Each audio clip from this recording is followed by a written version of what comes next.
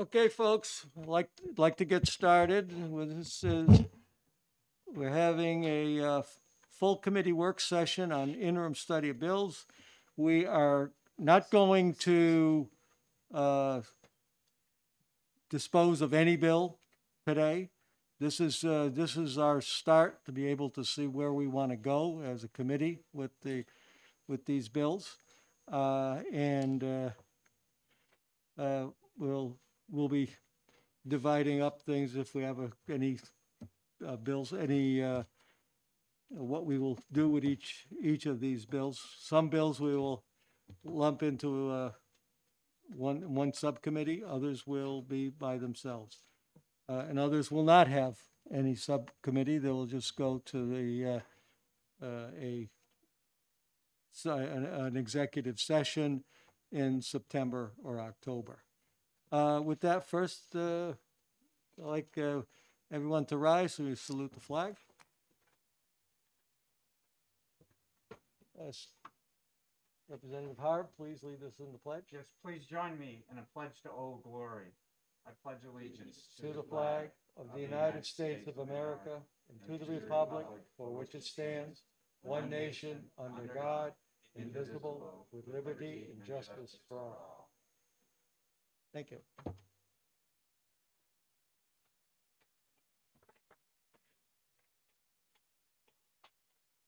right. Might as well get right into the business. Uh, Mr. Deers, Chair recognizes Mr. Deers to give us some background and a tutorial, some education around well, 426 and 257 were relative to the pollutants from septic systems. There are two bills that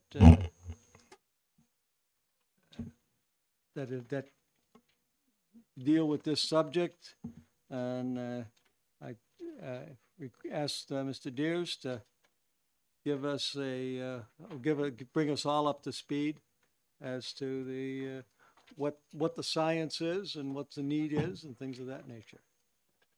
Mr. Deers, the floor is yours. Thank you, Mr. Chair. Thank you, members of the committee. It's great to be with you again. I think everyone's looking refreshed after a little bit of time between the session. So I hope you're all having a great summer. I am very pleased to talk to you a little bit today about sort of the, I'm going to call it the Great Bay Saga, because it's been going on for so long. And because many of you are relatively new on the committee, it may be that you haven't heard the saga. I'm not going to do it as an ode or anything like that, or in, a song, as perhaps we probably should at this point. But going to just tell you a little bit about the history of sort of how we got here, and the reason for that is to talk a little bit about why Senate Bill 257 is a thing. And so I know Senator Waters is the sponsor of that, and he is behind me here, and I'm sure that he can also wax eloquent about the reasons for this bill. But I'm going to give it just a quick shot as to kind of how we got here. So back in the early 2000s, we started doing the State of the Estuary reports, and this came from the Piscataqua Region Estuaries Partnership. And one of the things that happened as doing those is there are a bunch of indicators of estuary health. So just to define my terms, an estuary is simply a place where freshwater meets saltwater, and the Great Bay is our largest of estuaries, and it's a significant resource nationally as well as regionally. So the Great Bay was starting to show signs of stress through these indicators. And one of the primary ones was the loss of eelgrass. So eelgrass is a submerged aquatic vegetation, Zostra marittima, for those of you who like the Latin names. It's quite fun to say. Not as fun as Ammophila breviligulata, which is beach grass, but almost as fun. And so eelgrass is a fundamental basis of the ecosystem of the estuary. It's where the fish hang out. It's where fish have nurseries. There's flounder, have their babies in there. We have, there's shellfish. It cleans the water. So as it waves, it's very long and wavy. And as it waves its leaves and stems in the water, it captures sediment. It takes up nutrients. And so that was declining precipitously in Great Bay. Between 1996 and around 2000, 2004, about half of the eelgrass in Great Bay was gone. And so they started looking at this. And one of the things that also came up at the same time, looking at all these different indicators, is that nutrients, nitrogen in particular, have increased dramatically over time. And one of the things we know from the research around the world is that nitrogen, too much nitrogen in estuary, tends to impact the eelgrass, which has lots of different, it's basically a positive reinforcement. It's a positive feedback loop. Positive meaning that one thing causes the other, leads to the other, leads to the other. And so when you start to when you start to get too much nutrients, you start to have less light. When you have less light, the eelgrass don't get as much light. And then the eelgrass start to die, which then causes you to not trap as much sediments. Then you have less light, which causes more eelgrass to die, which causes the estuary to sort of go into this downward spiral. So we had good indications at the time that this was going on. As a result of that, we launched a fairly monumental effort to develop ideas about how much nutrients would have to be reduced in order to get the estuary to be healthy again. As a result of that, we started to see numbers coming out and understanding a little bit more about what would need to be reduced and from where it was coming. There's a chart, a color chart in the middle of your packet there that looks a little bit like Pac-Man eating one of those fun dots that Pac-Man eat. And that color chart there shows you sort of where does all this nitrogen come from. So only about a third or so comes from wastewater treatment plants. So each of us, every year, each of us creates about 7 pounds of nitrogen through our bodily functions. That nitrogen goes to wastewater treatment plants or your septic system, or, hopefully those are the two places it goes. And that then has to get treated, and that nitrogen is generally, because of the way that our wastewater treatment plants were created, they were not meant to treat for nitrogen. So the nitrogen pretty much went through the plants and into the estuary, and that's what was one of the sources. The rest of the 75% or so, or 70%, comes from other things. It comes from atmospheric deposition. We get a lot of nitrogen that comes from the Midwest through power plants. You've heard of, when we talk about acid rain, you've heard of NOx and SOx, nitric oxides and sulfuric oxides. Those are not just Dr. Seuss terms, NOx and SOx. They are these pollutants. And nitrogen precipitates, falls onto the ground, and that washes off of pavement and into our estuaries. Most of it is taken up in forests. This is one of the reasons why it's great that we have so many forests. It takes up that nitrogen. So that nitrogen has to go somewhere. Also, nitrogen comes from fertilizers. Not as much here in terms of agriculture, but certainly one of the studies we did showed that we had about 45,000 acres of lawn in the Great Bay watershed, much of which gets fertilizer, much of which has nitrogen in it. So all of this combines, and so by the time we got to the sort of 2010s, it was very clear that there needed to be reductions. So EPA, who writes our permits here for New Hampshire, began looking at what would we have to do. And one of the problems with this whole thing is that EPA really only has its hooks into the wastewater treatment plants. It doesn't have its hooks into those other sources that I suggested. So what EPA, because that's their one hook, they began proposing to do draconian reductions at our wastewater treatment plants. Reductions that would be extraordinarily expensive to meet.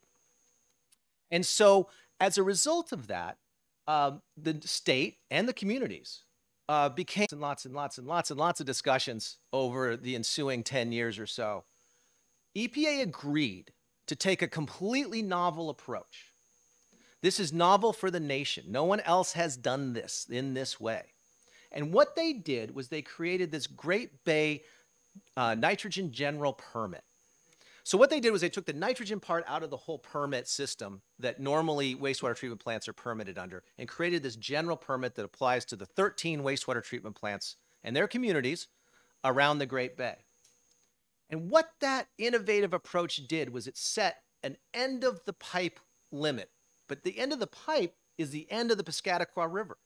So it basically looks at the whole watershed, looks at how much nitrogen is coming down on the whole watershed, and then attempts to regulate that based on the whole thing instead of each sort of facility. So then they backed that up into each sort of what each facility was contributing, and then allowed them to lock in the good work and the investments that they'd been making over the last 10 years. And just be clear, the communities around Great Bay have dug in. You know that Portsmouth spent $94 million on a new wastewater treatment plant at Pierce Island that has excellent nitrogen treatment. Exeter, small Exeter, spent $54 million. Rochester has taken their nitrogen from 40 micrograms per liter down to 4 micrograms per liter. This is amazing. They've done amazing work, huge investments that have gone on, but it's not quite enough because they're only 30% of the problem. So the idea with this Great Bay Nitrogen General Permit was to be able to build in a system of trade-offs. That system of trade-offs does not exist within the Clean Water Act. So this is a new tool that was developed for this purpose. It is voluntary. The communities can voluntarily go into this. And if they voluntarily go into this, then they have to do a few things. They have to contribute to monitoring, so what's actually going on in the estuary. They have to track the nitrogen that they're emitting from their communities. So we built a system, DES funded it, to build a system that tracks their pollutants. So any subdivision that goes in or a redevelopment project that's putting in new best management practices, all of that is tracked within this database. In fact, Newmarket has done phenomenally, and we've tracked those reductions that they've made in this case, they hooked their elementary school, instead of all of the wastewater going into the estuary, they put in infiltration basins. They did some other things which disconnected all of that impervious. Remember all the nitrogen that's falling from the sky and landing on that pavement. So the communities have to track what they're doing. They also develop a nitrogen reduction plan that addresses those other sources other than their wastewater treatment plant. So they're looking at all of those other sources. So Dover right now, when they put in a new road, when they dig up the side, they don't just put it back with the same storm drain basins.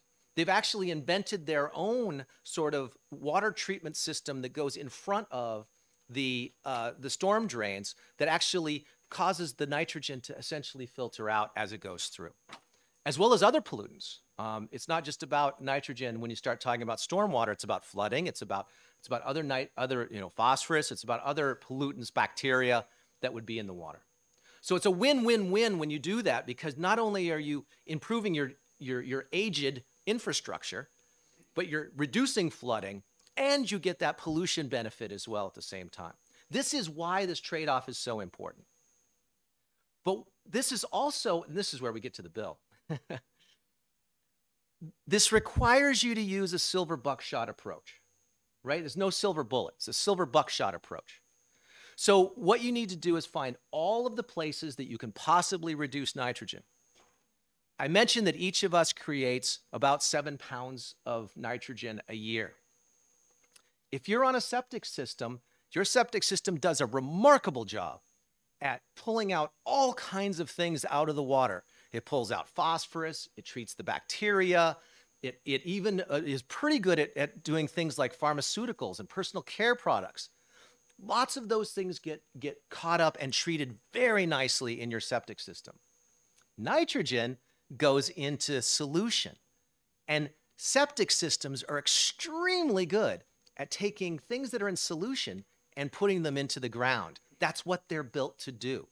So septic systems, the straight up well-functioning modern septic system, is extremely good at putting nitrogen directly into the groundwater.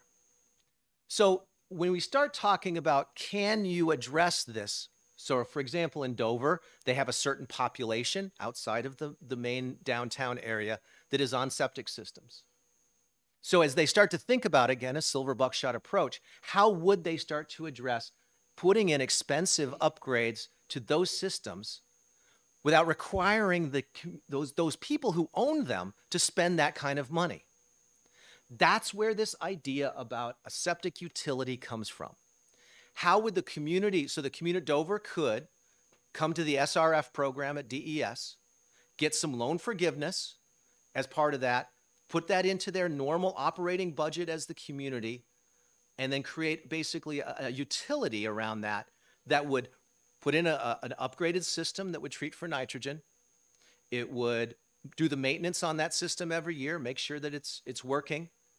The people attached to it would probably pay a fee like you'd pay a sewer fee, but you would no longer have to be responsible for pumping it out. You'd no longer be responsible for replacing it if it broke. Someone else would do that. So if they went down that road, and it would take the vote of the city council and input from all of the people in town as part of the public process, if they decided to do that, then they would get credits. Remember, I said we built this system where they can track their nitrogen. This would be one of the things that they would be able to track. And at the end of this permit, what they're required to show is that they did what they could to reduce nitrogen and see what's going on in the estuary. And we hope and we think that when we get to the end of that, we're going to see major improvements in the ecology of Great Bay. That's where this bill comes out of. It's out of that desire. I think this is going to be very, very rare that this gets employed. I've also talked to some folks around some lake communities that have, say, a small neighborhood that was all put in at the same time. Maybe the developer wasn't so reputable. The septic systems are all failing. And that may be another place where that community wants to get together, maybe even a neighborhood sort of association, build a stormwater utility, which the law would allow that to happen, and be able to then access funding. Because currently, an individual homeowner, unless you're very poor, there are very few avenues to access funding for septic system replacement. This would be a place in which that new district, that utility, could go after SRF funds. They could get grants. They could do other things that would allow them to spread those payments out and allow people to replace their systems without having to, pay a huge amount up front, which is very challenging for people to do. So that's really the essence of 257. And, I just I'll stop there and see if people have questions. I gave you some materials that just kind of show, what do we know about eelgrass? There's a little chart there on the front. What do we know about total nitrogen? That's from the Cocheco River. And you can see that since Rochester and Dover have been doing so much better, especially Rochester here in the Cocheco, since they've been doing so much better at reducing the nitrogen, you see the nitrogen reductions in the river. So we're tracking what's going on there. The second page, I put in just a couple of little factoids about what a stormwater utility is, kind of why those exist. For those of you who are involved in Concord, the Concord is looking at a stormwater utility. The primary reason there is that something like 40% of the pavement in this city is either is untaxable by the city. So that means that all of the runoff is paid for by the good people of Concord in their taxes, whereas to treat that stormwater in a utility, everyone would pay a little bit, and it would be able to raise more dollars to deal with the serious problems that exist with aging infrastructure, as well as spread that across the people who are currently untaxed. And I sort of talked a little bit about the septic utility, and then one of the other things that's come up is septic impacts on lakes, and I can certainly talk more about that in the context of HB 426, but we are definitely in a situation in which cyanobacteria blooms are getting worse and worse. This year, the first time, we had 2 water supply lakes that had cyanobacteria blooms. So this is very scary stuff because of the toxins involved in the cyanobacteria. So, I think this is another place in which there needs to be some thought addressing potential pollution sources into our lakes. So I'm going to stop there and see if people have questions.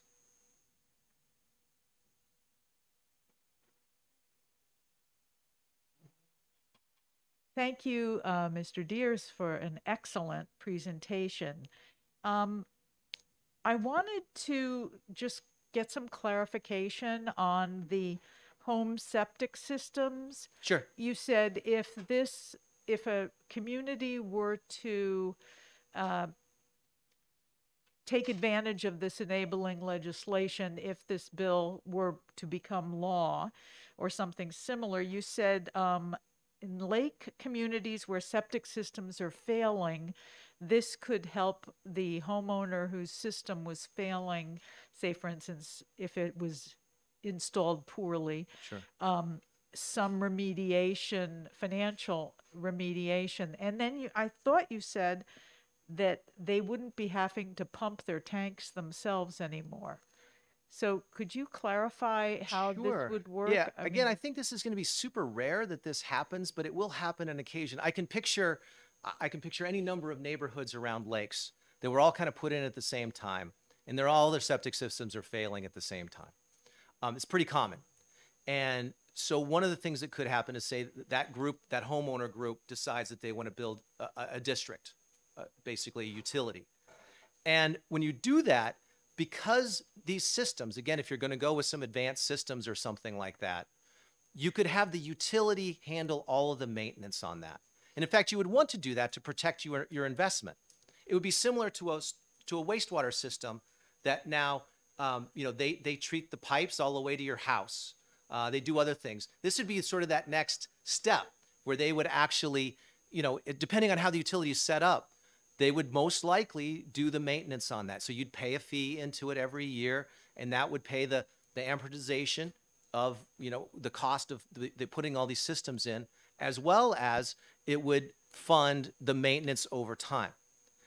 That's a place in which that would definitely need all of the homeowners to agree that that's what they want to do. This is why I think it's going to be really rare. But I think it's going to be really helpful in certain circumstances in which there are a few other options. Sewering is not an option, for example. There are parts of Lake Winnipesaukee that, the Winnipesaukee Basin Project didn't go all the way around the lake. So there's whole areas that don't have, and there's some tight neighborhoods in there that could potentially do this sort of thing. And then, of course, I think Great Bay was the focus. That was the original way that this bill was written, was for those Great Bay communities. And that's kind of the description, I think, which is probably more likely in the short run, would be, as part of a larger effort, a larger system that would, be pulling some of those in. thanks. For a question, Representative Spang? There we go. Thank you, Mr. Chair. So this system that's being put in, is it like a mini wastewater treatment plant? What is it? So thank you for the question, Representative Spang. What they have is a number of different kinds of systems.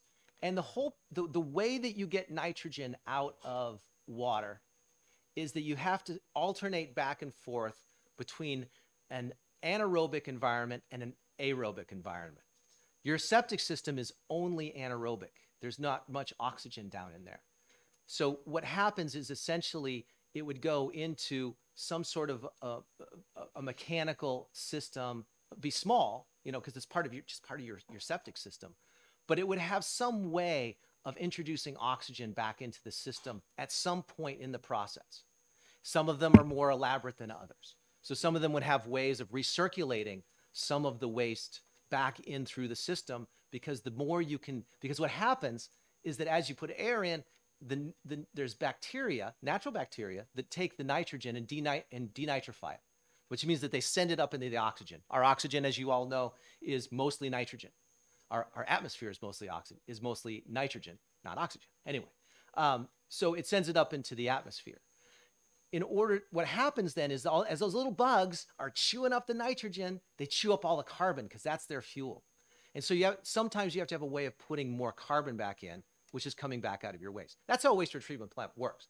But this is really, it would look mostly like a septic system, but might have a little mechanical structure that would sit, at some point in the process. That's how some of these work. There's other ones that are now being laid out that are more passive, where they put a layer of wood chips or other kinds of carbon media underneath your leach field. And that has the effect of, again, being able to have some of that carbon to be able to take out. Further question? Further question? Thank you. So I had envisioned all of these houses being hooked up to a central plant, but it's actually occurring on each septic system. On the Shoreland Commission that I chaired, we talked a lot about innovative systems for particularly for areas that were very close to the shore and where you really couldn't put in a decent septic system. How does that relate to this utility? It's very similar. The treatment protocols for phosphorus are different than they are for nitrogen. So around a lake, you're talking about it, but it's a similar kind of system. You know, it'd be similar sort of approach where you have some sort of system, and most likely it includes some sort of mechanical parts. This is why the maintenance becomes so critical. This is why a utility becomes critical, is that you basically have to have some sort of third-party maintenance to keep them going. And the homeowner, as you know, because they move. A lot of people buy a house, they don't even know where the septic system is.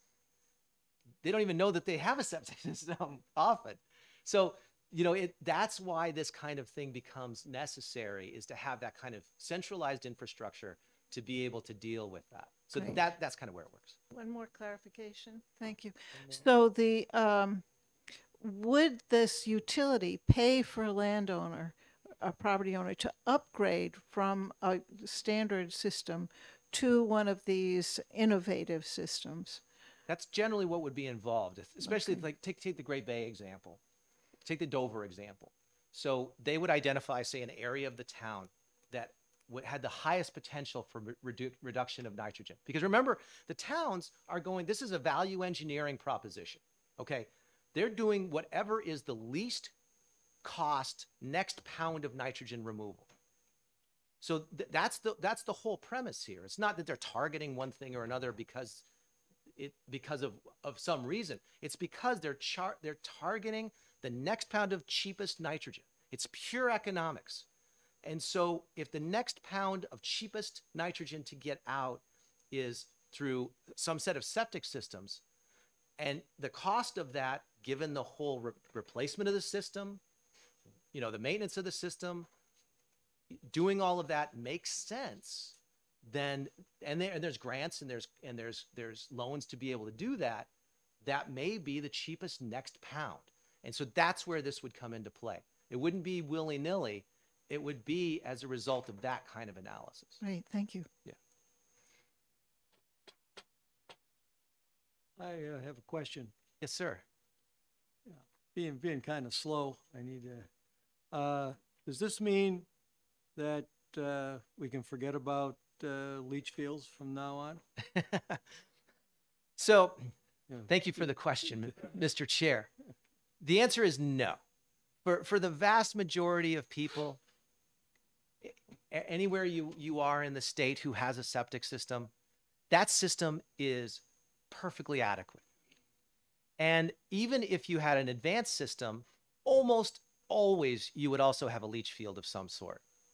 So you still have to get the water back into the ground somewhere. You can't make the water disappear. So it's highly unlikely that you would have the system that would go into the little treatment hut. We'll call it a treatment hut, the treatment cabana that would be in your backyard. And then that water would then flow directly into a lake. That would never happen. You would still be needing to put that water back into the ground. And the best way to put that back into the ground is through a leach field, because it spreads it out and it has a media underneath it that continues to even give it more treatment. For those of you who haven't seen a septic system get dug up, I recommend you see it at some point, because the engine of treatment, the thing that treats all the bacteria and all of the other nasties that are coming out of the house, is this almost microscopic thin layer of biological film that occurs on the outside of the stones at the bottom of your leach field. It's truly magical how this system works. I know I get excited about septic systems, but it's not just a hole in the ground in which one pours water. These are highly engineered, well thought out, and they're biological engines that are truly a miracle of public health. Any other questions, members of the committee? Representative Smith? Actually, Mr. Chair, are we also going to discuss the other bill, 426, or is this a combined discussion? This is combined. Okay. Representative Grassi? Yes, thank you, Mr. Chair. I'd like to thank you also for pointing out the work that Rochester's done, my hometown. And because I know over the years that I served on the city council, we did a lot of work on getting our water quality, our wastewater treatment plant to be one of the best in the state of New Hampshire. And it's great that you point out, but it's also been at the expense of millions of dollars to the ratepayers in the community. And it's also interesting because I've done a lot of research in looking at sequencing batch reactors for small uses. And because I know it's something that's been significantly done in Western Massachusetts for residential communities or downtown areas that they don't have the septic systems available to them. And there's a lot of innovative stuff out here. Do you see these bills as being a way to encourage more of that to occur in the state of New Hampshire? Thank you for the question, Representative. And Rochester's fantastic. They really are doing innovative stuff in Rochester. Yeah, I don't know. I guess that's the answer is that there's a lot of people looking at decentralized systems in lots of new ways for a lot of reasons. Cost, the amount of treatment that has to happen. And so, the cost of a new wastewater treatment plant is, for, 1 million gallons a day is on the order of $25 million. And there's a lot of communities that just aren't going to have that kind of money. So, there are a lot of new treatment technologies that are being developed worldwide to deal with the issue of human waste. So, potentially, so you could say, like, if you had a number of decentralized villages, say, for example, and each of them, wanted to do some sort of a system, you could, again, develop sort of a utility that would deal with that. So I don't know. I mean, I think that's sort of, speculative at this point. I don't think we're there yet. Well, with the housing issue that we have here in the state, there's a lot of areas that could sustain additional housing and higher density housing if there was a way to treat the wastewater, because Sure. that seems to be, when you take a look at the calculations for minimum lot size for housing units and the number of bedrooms you have on a site, sometimes it becomes prohibitively expensive to be able to make a compact housing. And to be able to do these, that's what I was wondering. I know that batch reactors have been out there for years. I've been looking at them for over 20 years. And having those to be able to support increased density in housing in some areas which would normally not be able to support it, would it be affordable? As I said, a lot of places in Western Massachusetts have done them to support that, and in some very innovative ways at a far reduced cost to spending $25 million to build a sewage treatment plant. So it's something that we possibly should be looking at in the short term in order to try to bring these technologies to the state of New Hampshire and using more of them. Yeah, I think that community systems are incredibly important. You see this a lot at, co-op communities, where and this is one of the problems that we have right now. One of the reasons why DES is allocating a significant amount of both ARPA and infrastructure money towards disenfranchised communities is towards the co-ops that oftentimes when they bought up the co-op, the systems that were there had not been maintained. Mm-hmm. And so they're installing community systems. And I certainly think that there's an opportunity in the future for either having, sort of a utility approach to their community systems, either multiple systems, or being able to have some innovative approaches to being able to deal with that. But that's, I think that's really, that's in my mind, that's where the first place where you're going to see that kind of approach is out of necessity in some of these, especially, places that just, when they bought up their co-op, it was at the outside edge of what people could afford. And then you have a water and sewer problem on top of that. Mm-hmm. And that's what really becomes a problem for folks. And we've seen that around the state. Thank you. For a question. Thank you, Mr. Chairman. I'm going to raise some of the issues of some of my colleagues in terms of the cost to the private property owner. I think a lot of us, myself included, thought that this was going to be something that was going to be, say, citywide, So the council would be approving it. You would be dragged in by the majority, whether or not you wanted to be paying for this. But you're saying that that's not the way it will work. Is there any fear that the private resident would be, in some terms, forced to do this? And what would be the cost comparison between they're paying into this utility and they're paying to maintain their own system, possibly replacing it? So thank you for the question. And I think that this is really why I think the committee would benefit from hearing from some additional expertise on this issue of how utilities work and how they would be costed out and how they would be looking at that. Because I think that there are ways to address that in HB 257? Seven. Did I get just lost it out of my head for a second. That I think that there may be ways, and I think Senator Waters probably has great ideas on how to do that already. I'm sure he does.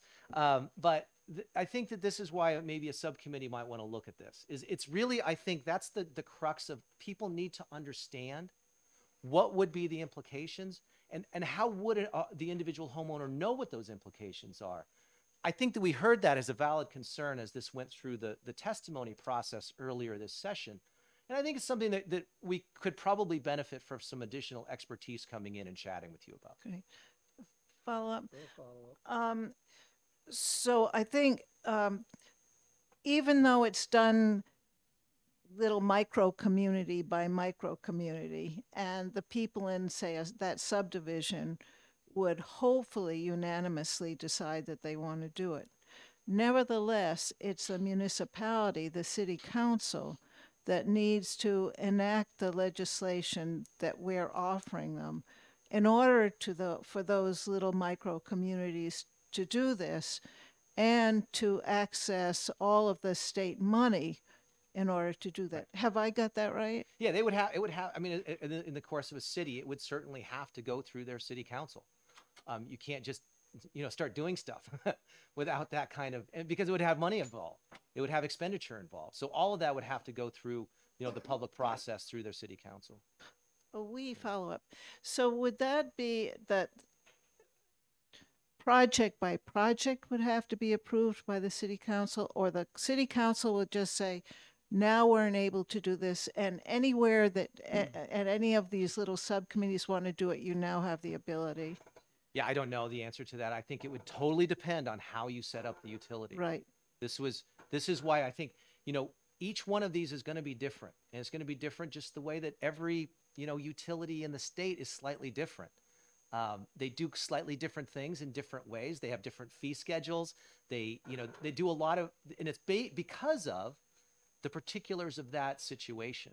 So I think that, and again, I think it would be good to bring in some city officials to ask them that question. What would have to happen in order for this to move forward if authorizing legislation were passed? How would you go about doing this? Okay, thank you. Representative Smith? Thank you, Mr. Chair, and thank you again, Mr. Deers. When I'm talking about now House Bill 426, and I think, I can't imagine there's anyone who doesn't want to prevent the flow of nitrogen or the results of a failed septic system into any of our lakes or rivers. But if I'm looking at the statute as it stands now, it says if a septic, and this has to do with the assessment study, the site assessment study. Right. I mean, someone gave me this handout. I don't know if it was you or if Representative Spang.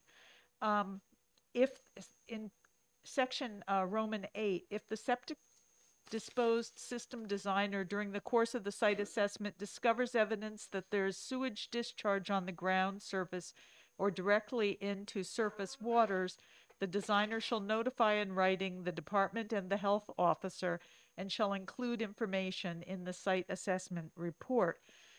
And then in the letter that DES sent us in testimony last year, it suggested changing this to if the septic system is in failure. And I wondered what the definition of failure is and if that needs to be tweaked. I'm trying to figure out how we can get to yes on this bill, not necessarily this bill, but the concept Sure. to better protect the water from failed septic systems. Yeah, this is. Thank you for the question. And I unfortunately I'm getting up to speed on septic rules and such Yeah. in my new position, but Rob Tardif, who was our expert, retired at the end of May. So Oh. but I certainly have looked at this a little bit, and I will speak to it as well as I can. There has been a controversy in the whole way in which septic systems have been looked at between, and these are not just semantics, between the word evaluation and evaluation and assessment. So those are two really different things, and who does the evaluation or the assessment is also important, because there are different levels of qualification. So, for example, there are people who can simply do the wet sneaker test. So we call it the wet sneaker test. If you go out and you're sloshing around on top of the septic system, it's a failure, right? I mean, that's clearly not working correctly. Right. The pure definition of failure in our statutes is that it does not meet the requirements of separation between the system and the groundwater table. So purely speaking, that's the definition of failure. And it's very easy to figure that out. You auger a hole, you find out how deep the water table is, you know how deep the septic system is because you had a design, and you can compare the two. So it's very simple to do that, but it's not the wet sneaker test. And so this is really the crux of this whole, that part of the bill is really about what is it that will protect buyers and sellers, right? Yeah. You know, what is it that protects the seller from someone coming back at them saying you sold me a failed system, or the buyer from buying something that says, yeah, I just bought a pig in a poke, right? So that's the crux of this bill. And I think that this bill can be improved. And I think we heard testimony from various different people that suggested that there may be ways of improving it. You know, and I think from the Septic System Commission, that was 5 years? Last year, it was just last year. Okay, I was thinking of other commissions that Madam Chair has chaired. You know, there are a number of different recommendations within this, and these were a couple of the common sense ones. And so I think that, you know, those are things that could be addressed to improve this bill if the committee so desired. And I think we've thought about this, and I mentioned this just in my little tidbits here, is I think we have some thoughts at DES, again, about, you know, let's focus this on the things that are most important. Thanks. Sure. Thank you. This is, you've been, remember, this is going to a subcommittee, Subcommittee. so let's Right. not, But the committee is going to be voting on whether to send it to subcommittee or not, right? no, that's my job. Oh, that's your job. Well, I'll just turn this off.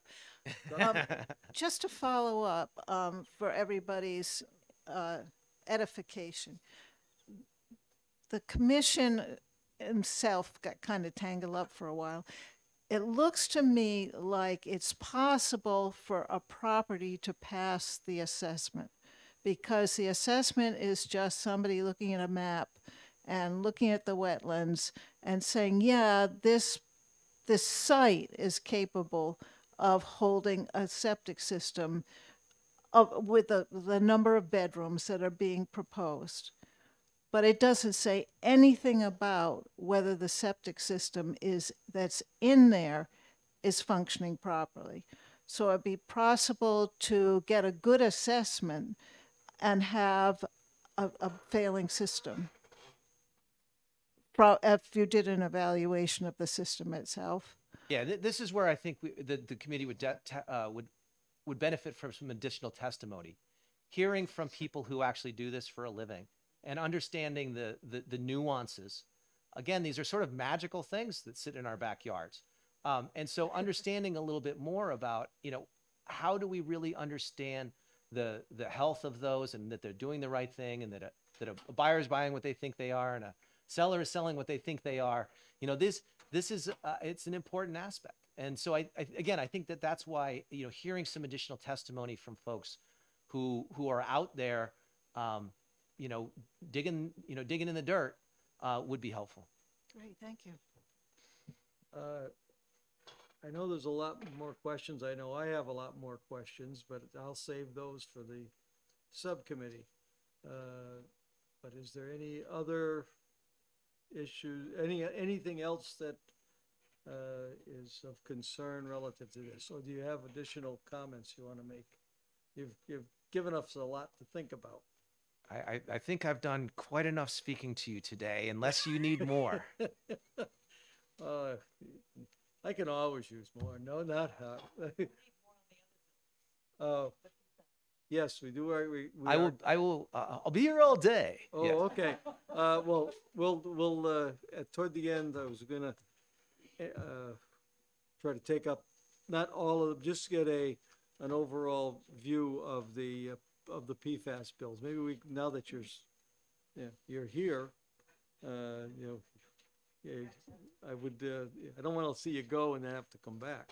I'm happy to take a walk and come back at any moment, All right, Mr. Chair. But whatever, we want to just go fast through the PFAS bills, and I think we'll then be able to. All right, have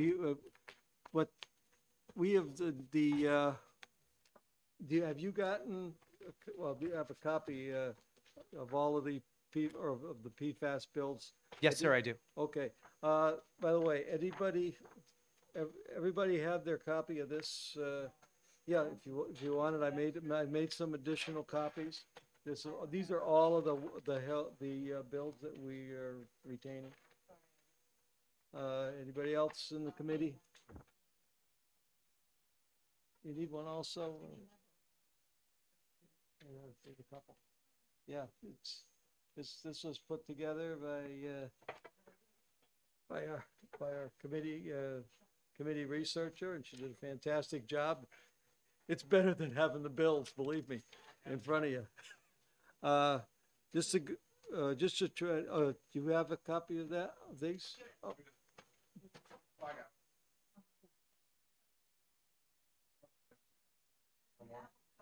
Oh, I have this online. Okay, I mean, if you want a hard copy.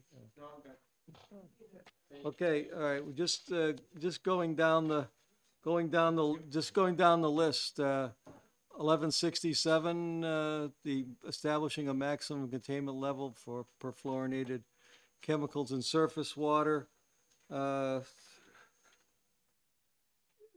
Basically, we're monitoring. Let's see. Committee recommends interim study to allow us to evaluate these bills together with the new DES standards and return the body necessary legislation to protect New Hampshire's pristine waters. This is awareness of dangers, establishing a maximum contaminant level for perfluorinated chemicals in surface water. That's 1167. We're basically just monitoring it, and to see how how DES is doing relative to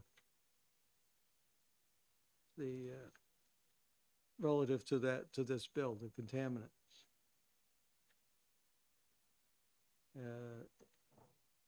You have that in front of you? Okay. Yes, sir.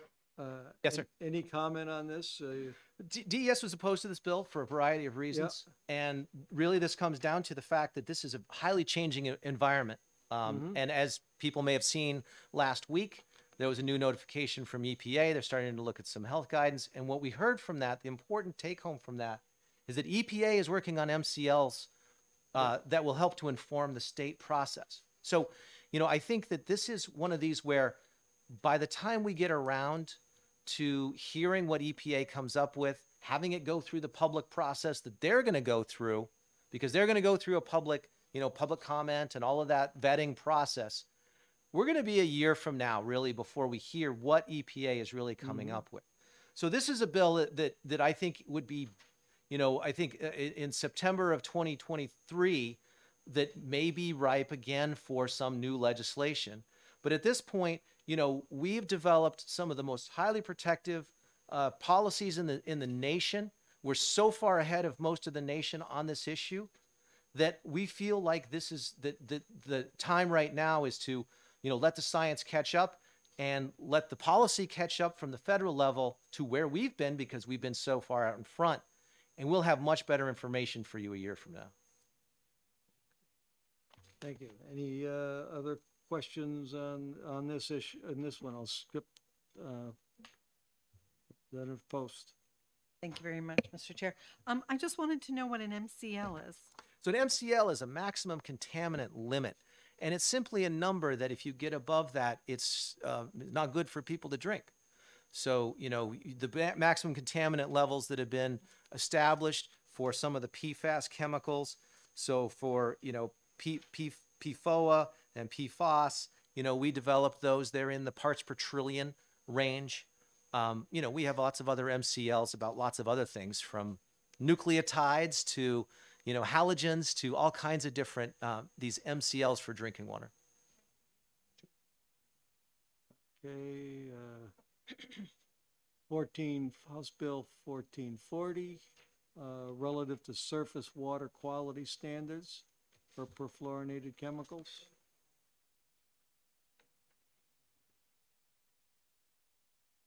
Go right ahead. Your comments? I testified on this bill back in, looks like February. We addressed this one. Actually, no, it was January 25th that we had that hearing here in front of you. And at that point, the department was opposed to the bill. Interestingly, since then, EPA has now come out with some additional draft criteria that would apply for aquatic life. So, you know, one of the things that we said when we developed our plan, as you recall, there was a bill that required us to develop a plan by January of 2020 to look at how we were going to be regulating PFAS compounds in surface waters. As part of that plan, one of the things that we identified was the huge expense at developing our own criteria because of the amount of basically new science that had to be developed. EPA is finally developing that science. There are some draft numbers on the street that will be out probably in a year or so. In the meantime, we are well on our way to developing rules for water quality standards that will go into effect hopefully by next January. We're about to publish a draft of those rules, which will take the MCLs that Representative Post asked about. It will put those into our surface water standards where they apply for drinking water sources. So the way that we apply that is upstream 20 miles of a drinking water intake from a surface water. So that's that criteria that goes into the groundwater standard today. That's what MCLs deal with, the groundwater. Those numbers will be the same numbers for surface waters, for surface water sources of drinking water, hopefully by January or so. So we're getting very close to entering the formal rulemaking process on that. So this bill is essentially, I think we're already doing what it's telling us to do. And this is such a hot topic that, you know, we're going to be in front of you for a very long time on an annual basis talking about this. So I think that this law, again, is going to be overridden by both action that DES has already taken as well as federal science that's going to inform it in the future. Okay, thank you.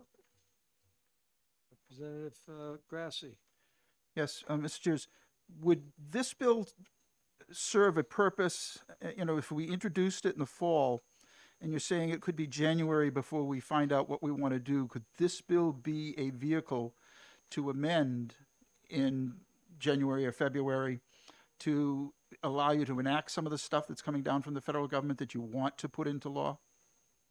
Thank you for the question, Representative. I think that we're a year away from really having all the information that we want. When I said January, that's going to be when we're going to have rules published.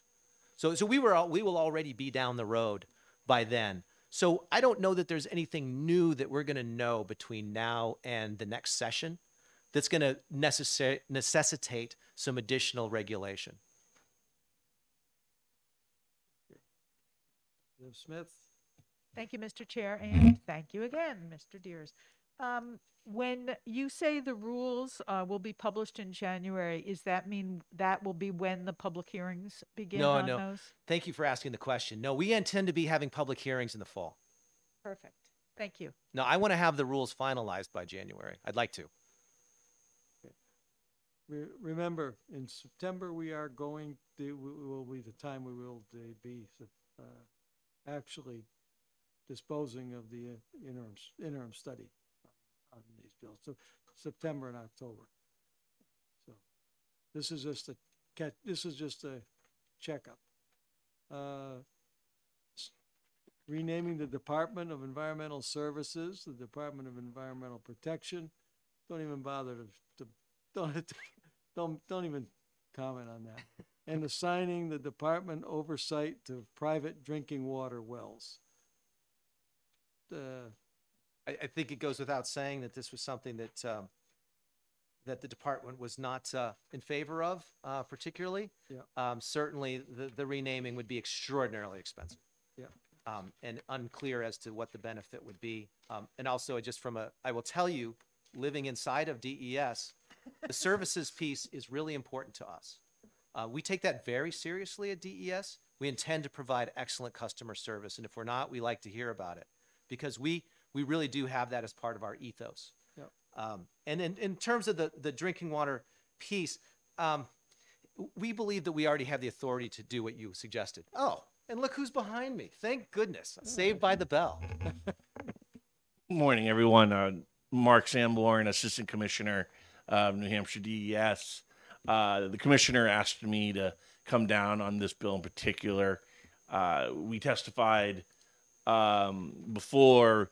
We would be very strongly opposed to renaming the department, both for the increase in cost and the as Ted was starting to explain, and he's been in the department a lot longer than I have. We really do think that the Department of Environmental Services much more represents the culture and the approach we like to take in terms of being customer service, not the seeming to be more draconian, the other name and what's associated with the protection. You know, we're here to provide services to the public and help them accomplish their goals and their projects, while obviously keeping our resources safe. So the commissioner asked me to come down and make sure we supported Ted in delivering that message. You have a question? All right. Of course. All right. Of course. Thank you, Mr. Chair. And thank you, Assistant Commissioner. It's the first time I've met you. I have, well, there's two parts of this. The first one is I know that there's been a lot of concern for a long time that every other environmental agency in New England has the word protection in it, that they don't see their duty as to facilitate development, etc. But I respect what you're saying, and I can certainly see the logic of that. I'd like to address the second part of it. I got very involved with some of you guys over there at DES with the problem of arsenic in drinking water, and trying to get people in my community to be testing and send those test results into DES. I believe arsenic is an overlooked and very large problem in this state. If DES doesn't do it, who will make sure that we begin to address the problem of arsenic in private drinking water wells? So I'll speak, but this is also one I'll let Ted add in anything. You know, we actually feel we already have the ability to request permission to access folks' private property. There's a process. You know, when we testified the first time when this bill was up, we talked to our staff, and staff has, you know, it's never, you know, access has never been a problem in terms of determining testing wells, and so and there's a process in place that has always worked for us. So it's not that we don't agree in terms of the intent. We just think this goes beyond what's needed, and our current process and what's in statute it works for us. And the few times there are problems, you know, we can work with the town and figure out, you know, hacks. But staff has said we're very comfortable in terms of our existing process and our ability to, you know, as you know, for the PVAS, we've done more testing on private than, you know, percentage-wise in almost any state in the country, and we've been able to do that very successfully working with the homeowners and our existing authorization. Ted, is there anything you want to add? Well, to that issue, I think certainly you covered. In terms of arsenic, certainly that's an issue. And one of the things that DES did, is it 2 years ago, we launched a program that would get point of use treatment for arsenic to people who have wells, for anyone who was either expecting a child or wanted to be expecting a child. And those are the most vulnerable populations for arsenic. The wastewater treatment plant, or the water treatment plants, the community systems around the state, recently, you know, the MCL was recently lowered for arsenic. So people are starting to, that's happening, that's getting treated. Wells and individual wells is certainly a concern, and it's one that DES continues to have. I don't think this particular bill was the vehicle to deal with that, but there certainly, you know, we have been encouraging people to get their wells tested for arsenic. We encourage people to get their wells tested for lots of things, and making, I think, this point of use treatment available, especially for vulnerable populations, I think is going to be the approach that is prudent at this point. You can't make someone test their well, because this is really about your personal health. It's what you're drinking out of your faucet. And so, you know, it's different when it's a community system, because you don't get to control what's in that. But when you're in your own home, you know, you do. And so I think that this is one of those touchy places in which we would like to be helpful. And if there's thoughts around the state on how we can be more helpful, especially to vulnerable populations, you know, I think that that's something that we would love to talk with people about. But at this point, I don't know that there's a legislative remedy for, you know, for this issue of individual well owners and their desire to get their water tested. This bill wouldn't be that. This bill is really about entering someone's house if there's some other issue going on. And I don't think that was that's going to happen. Not in this state, or at least. Will this have a subcommittee? No, this will not have a subcommittee. Yeah, they're two different issues. I think we'll be happy to follow up with you about this, the specific issue you're talking about. I don't think this bill would achieve your ultimate goal that you're looking to achieve. We have the ability right now to work with homeowners and test their wells, and if it's part of a larger testing, and or if something's going on locally, and that process has always worked, and we've you know, our staff assures us we've never had a problem working with the homeowner to test, and we don't feel this would benefit the process in any way. Okay, maybe we can talk later. Moving right along.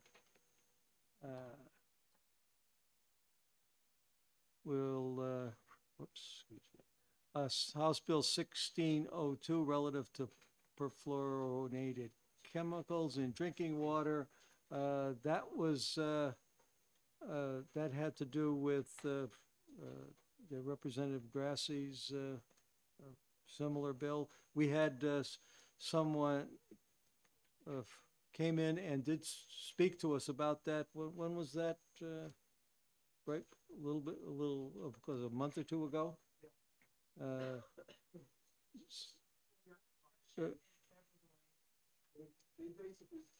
Was it? Right.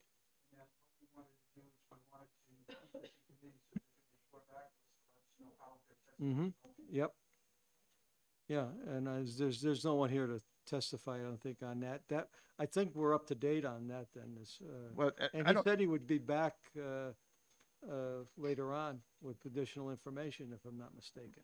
right, but I think it's information we may be getting during the summer. Yep, But exactly. the thing is, as well, is that this bill was similar to the lead bill, which we passed, Mm-hmm, yes, as far as monitoring and reporting out a Right. number of things that were in 1421, I think it was, mm-hmm, and which is on the governor's desk. Yep.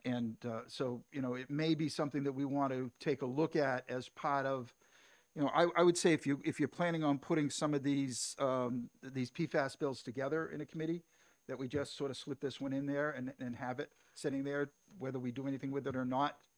It, I think would something that the committee would at least be able to take testimony from the state if they had any, if DES has any further stuff, that they would receive that information. going on. House Bill, the last one, I think, on PFAS is 1618.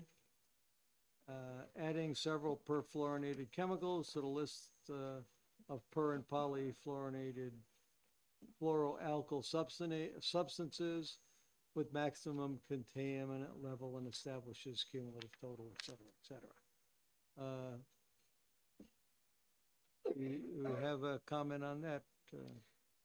Thank you. This was a bill that, again, I think it's very similar to 1167. Yep. And we had some of the similar testimony on that. The DES was opposed to that Yep. for a number of reasons, mostly because the actual numbers that were being proposed, we do not think were supported yet in the science. And so the challenge that we had there was really that the scientific evidence relative to PFBA and PFBS would essentially, were not supported yet by the scientific research that we had seen. We also had concerns about combining different kinds of PFAS into a combined number. And the reason for that is that they have different effects. Different chemicals have different effects on the human body. And so we didn't feel it, we have not felt, and we've testified on this any number of times, that we do not feel it is appropriate at this point, given what we know today, to combine them into a combined number. And so this is again part of the sort of nuances of PFAS and how they're being regulated around the country. But in our estimation, this is not yet an appropriate way to develop these kinds of numbers in a combined manner. So those were that's the testimony we gave. Again, we're going to see EPA come out with a whole raft of new science, stuff that's coming out of an Academy of Science, and we'll know a lot more about what some of these chemicals are and what they're doing, or at least what we know about them. Over the next 6 to 9 months, we'll have a much better understanding, at least of the newest science. And that's the last of the PFAS bills. Thank you very much.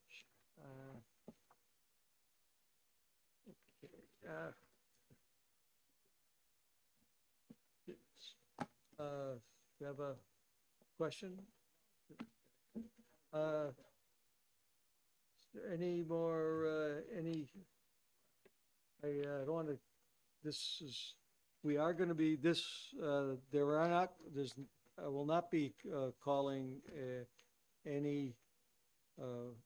convening a work session on any of these PFAS bills. They will be taken up at the executive sessions that we will have in September and October. So I'm not forming any subcommittee on the PFAS bills.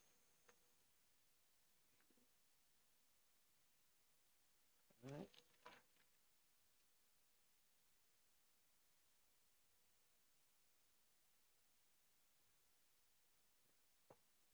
Okay, let's get, House Bill 1490, establishing, pardon? Oh, we're, yeah, I'm excused? sorry. Yes, you're excused. I don't think there's anything much more we can ask. The TED Talk has ended. Pardon? Thank you for being Yes. here today. Yeah, Thank you all. I appreciate it. thank you. Senator Waters. Senator Waters, you have a 257? All right, sure. I'll accept. Remember, this will be before a subcommittee, so.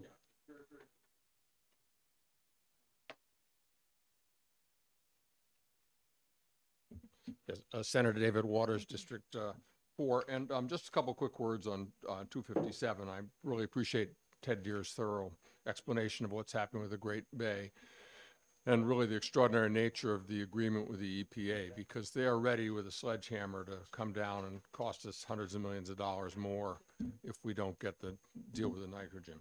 I wanted to pass around the bill as introduced and just point this out as some options for you.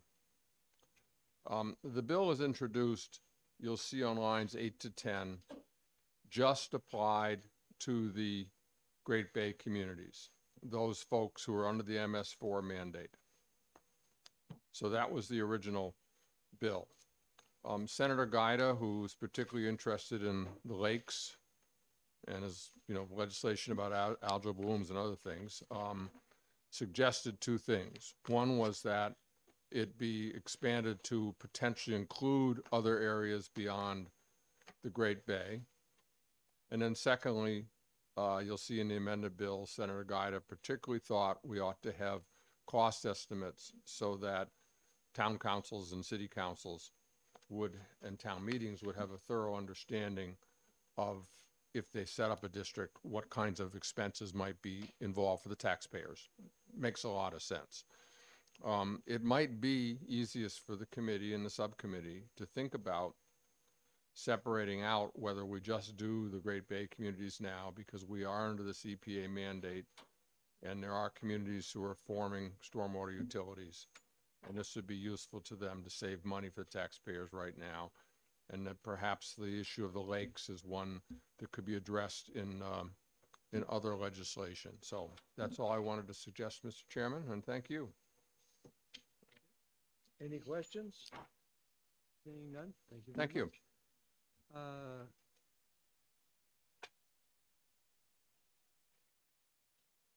right.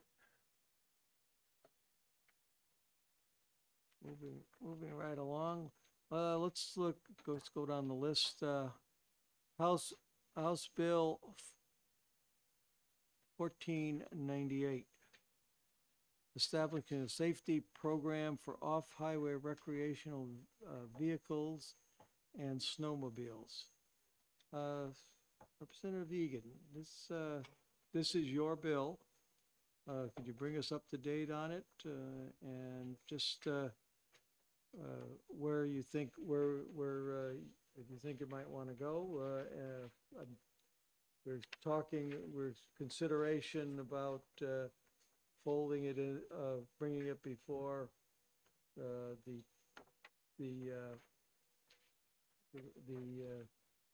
11 House Bill, was it 1188 commission, but I haven't seen it approved yet, signed. Where do you think this ought to be? Thank you, Mr. Chair. Yeah, I am inclined to ask for the commission, if so, then create it into law to take up this in speaking with Fish and Game and the insurance department and other trade associations involved in the bill. That would be the wisest place for it to be moved forward, and a lot of them have agreed that it would actually be a top priority of that commission. So I think we'd be able to take a good look at as well the differences between the two industries that are impacted, OHRV versus snowmobiles. So while this bill was well intentioned, I think the commission would be able to sort of separate it out, see what parts overlap that are worthwhile, that apply to both ridership, as well as be able to figure out what are specific needed for the distinct ridership of each community. I think so. My inclination is to do that. I guess I was hoping that I would learn today of the commission's status. So that would be my one question on this. Well, 1188.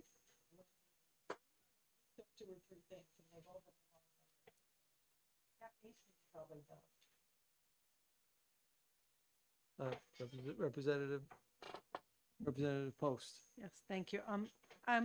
Is there anything in this that addresses the fact that some railways and things are no longer being indemnified by their insurance companies for ridership?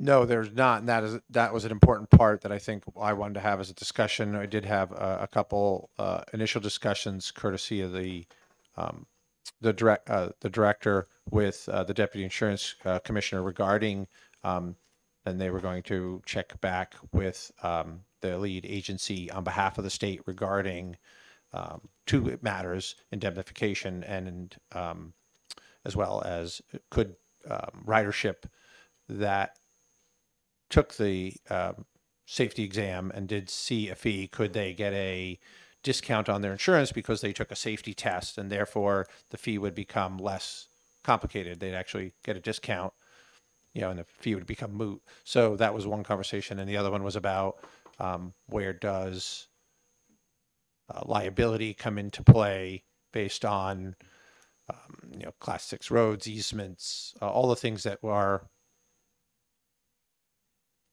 I think, and I'll defer to the captain because he definitely knows more than I do, that there's still a gray area about, and I think if not a gray area, that there is confusion with landowners, homeowners, riders, where I can't go and who's liable. And I think that would be an important part of the commission is as well if not a law, but also some communication initiatives that I know both trade associations for each respective ridership, OHRV and snowmobile, would be interested in making sure that their riders knew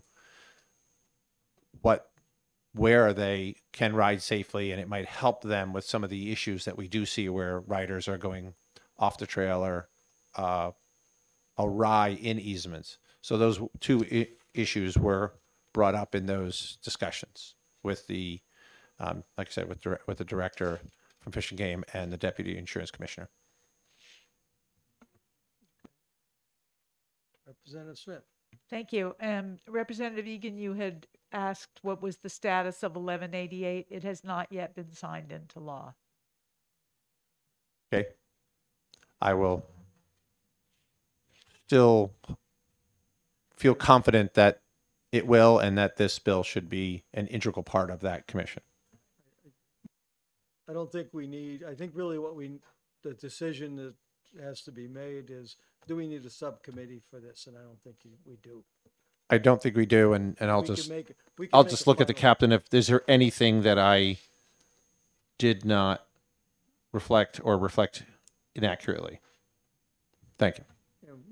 So we're really, the decision is no subcommittee. One of the issues that was brought up in a conversation earlier is that the bill puts lumps OHRVs and snowmobiles in the same category. So in the interim study report, we probably should indicate that that's something that should be separated out. We separated out snowmobile and OHRV statutes a few years ago in legislation. So this part should be in that category also. Exactly, and that's why I think the commission will be able to look at the overlap between the two industries and where there needs to be separate policy for them based on seasonality, the type of machine. You can't apply one law to everything, and that's something I learned very well in crafting this, or attempting to craft this piece of legislation. Go ahead, Dan. Thank you, Mr. Chair. If I could ask Captain Eastman a question. I'm on equestrian, and we received a request from New Hampshire, I think, Horse Council, that on the training for education of the riders, that it include etiquette about what to do when you come across a horse and a horseman on the trail. I don't know if you already do that, so could you comment? Do you already have etiquette in your training for what these snowmobiles and off-track vehicles should do if they approach a horse? Thank you for the question. I've just recently reviewed our online course as far as, and there is certainly an etiquette portion in there. The whole course doesn't speak specifically, it speaks specifically to multi-use trails. Obviously any trail out there, whether it's a snowmobile or OHRV, is subject to, like dog, certainly horses and hikers and dog teams, sled teams, in the wintertime. So there is some of that etiquette. And of course, etiquette as far as stewardship for landowners and public lands and things of that nature. Follow up. Captain Eastman, might I direct the Horse Council person to speak to you directly? Because I asked them if they had any other comments. I don't trail ride, I show, so I'm not used to what happens when you, but I do see cars causing my horse to have a problem if I'm at a show and they backfire or whatever. So if I can, I'll direct them to talk to you, maybe get some details into you that might help the training. Most certainly, I will take anything like that. Great, thank you, Captain. Thank you. Moving right along up with to House Bill 6. Thank you, Captain. Thank you. That's House Bill 1620, which is identifying part of the Merrimack River as a protected river. Is there anyone here to speak to that? If not, we'll just go on. It's you can. It's just we just held it there in case somebody comes in and says we got a lot of stuff here that we could, that we're ready to go, or that kind of thing. Thank you, Mr. Chair, for inviting me back up. I think that we have heard that certainly folks are interested at some point of talking about bringing in the middle section, the missing section, Yeah. the gap of the Merrimack into the lakes. I almost said it. Rakes and Rivers, the Lakes and Rivers programs. But again, I think that what we heard in testimony and what we've heard, I think, from the local folks is that they're interested in going through the process as it's currently set up in statute. And so, I think that if this committee were to take up some portion of this bill, it would be the other part of the bill, which we recommended that if you were going to do something with this, is that the addition of that middle section should happen through current statute. But there was this little piece that sits in law that's been in there for 30 years relative to Pennachuck Waterworks and the ability to withdraw water at certain amounts.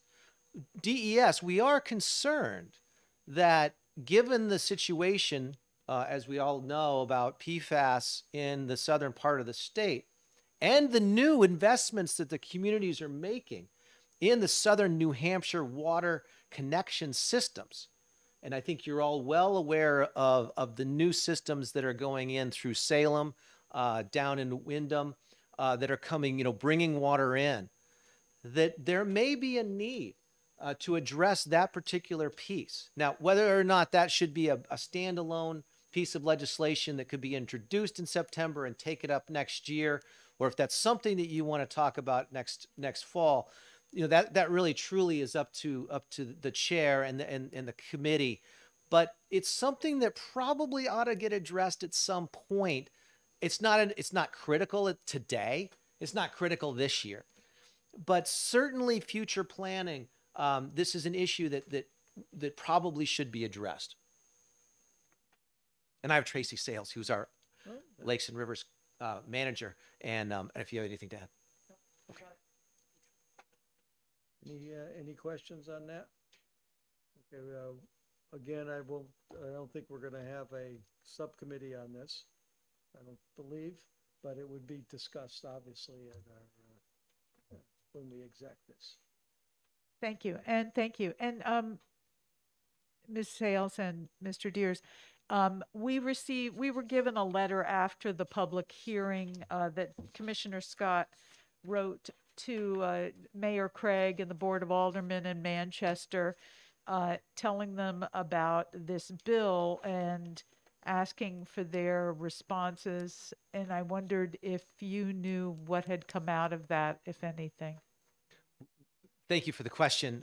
We have not received to my knowledge, we have not received a formal response in any manner from either any of the three communities who received that letter.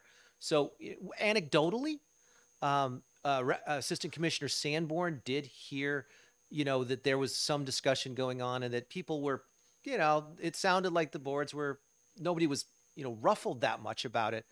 But I think that we had really wanted something a little bit more than that. And we did not get that.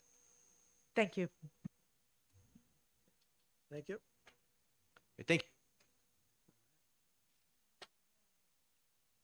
you. Relative to vessel registration fees, Captain Dunleavy? Morning. Is it Captain Emeritus or Captain, or did they give you a promotion on the way out? Like, are you now a colonel or a major? Retired?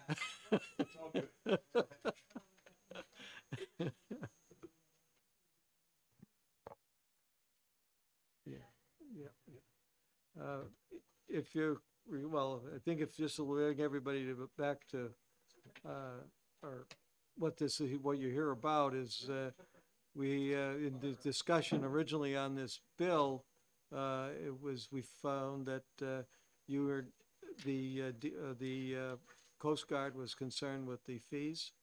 And we thought maybe this is a good bill, maybe use it as a vehicle to, see if we can't move the ball along. Thank you, Mr. Chair. That is an accurate summary of what we came before you with at the time of Representative Trottia's bill to look at registration fees. I've given you a one-page handout as sort of an educational tool. It references some attachments, but I'm not going to burden you with the attachments today. They're just essentially copies of statute or federal code. That being said, our concern after a Coast Guard desk audit, which happens every couple of years as a result of New Hampshire, or the Marine Patrol specifically, receiving federal monies to help with recreational boating safety. It's called the Recreational Boating Safety Grant, but it's not anything we apply for. It's simply New Hampshire's share that is shared with 56 states and territories in our country, with Fish and Wildlife agencies and agencies responsible for recreational boating safety. The feds disperse that money that comes from taxes assessed on fishing gear, hunting gear, life jackets, all of those things that are used by those recreators. We have to be compliant, however, with certain things in order to be eligible for those funds. And one of the items that we need to be compliant with is the federal bow numbering system, the federal registration system for recreational boats. And as I pointed out to you, as a result of that audit, it was determined that the state was in violation of federal code when we collected fees unrelated to the boat registration itself. And you'll see in my handout 3 categories of what a person pays when they register their boat in our state. The top paragraph in 270E is a flat rate fee depending upon the length of your boat. And by statute, those revenues come to the Marine Patrol.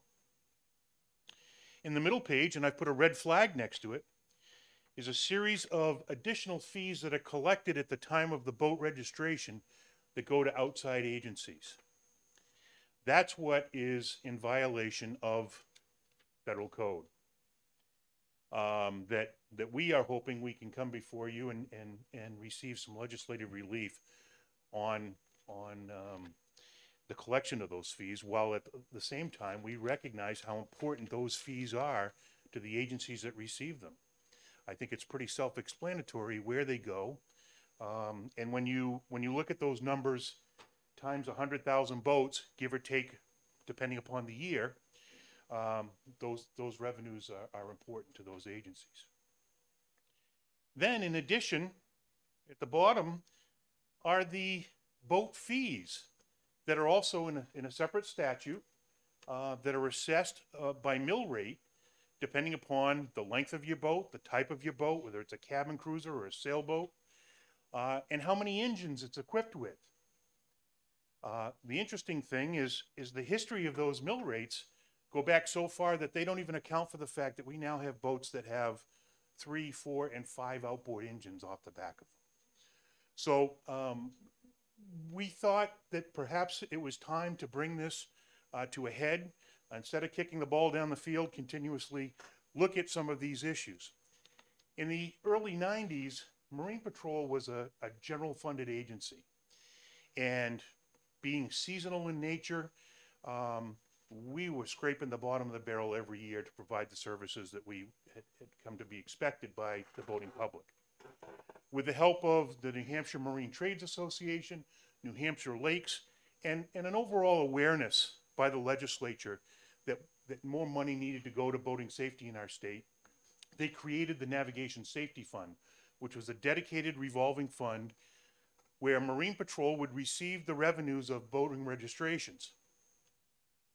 Prior to that, the passage of that bill, the towns that would register boats and the marinas within those towns that would register boats, those revenues went to the town.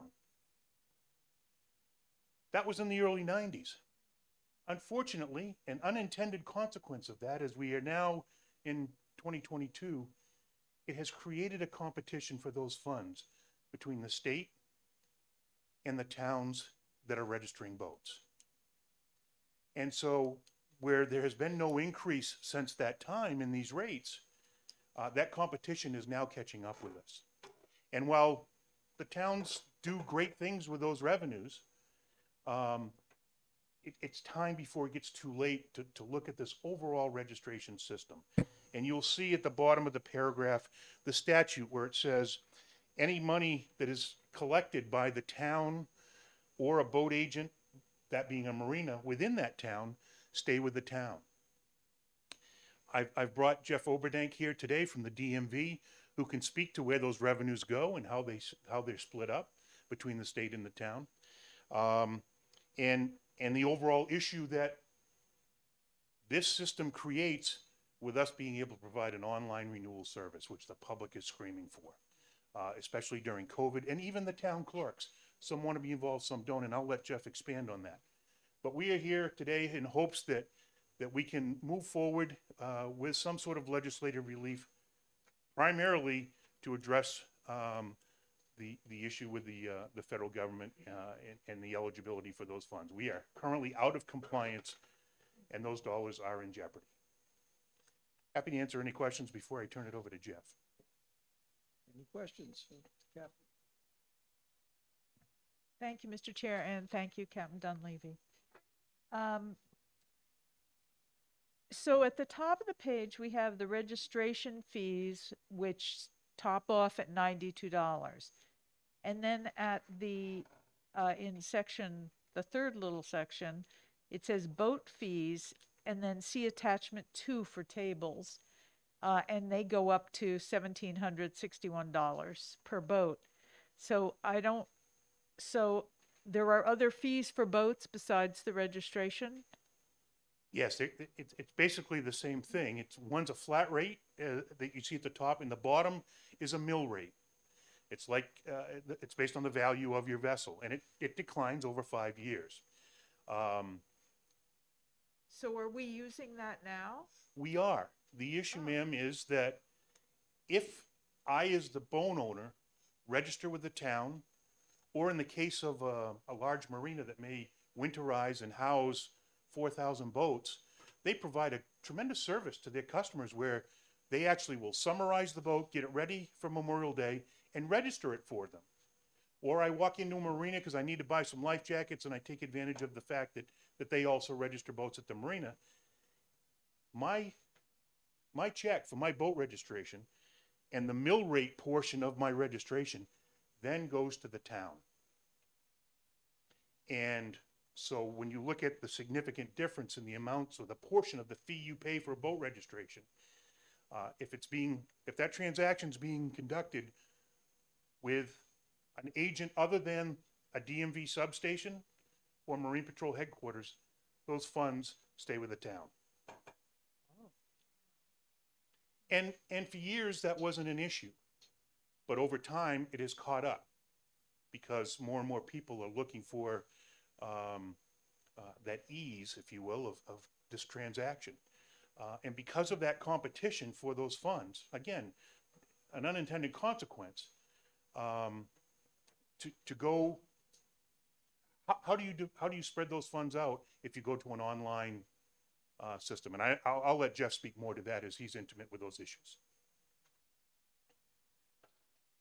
Any other questions?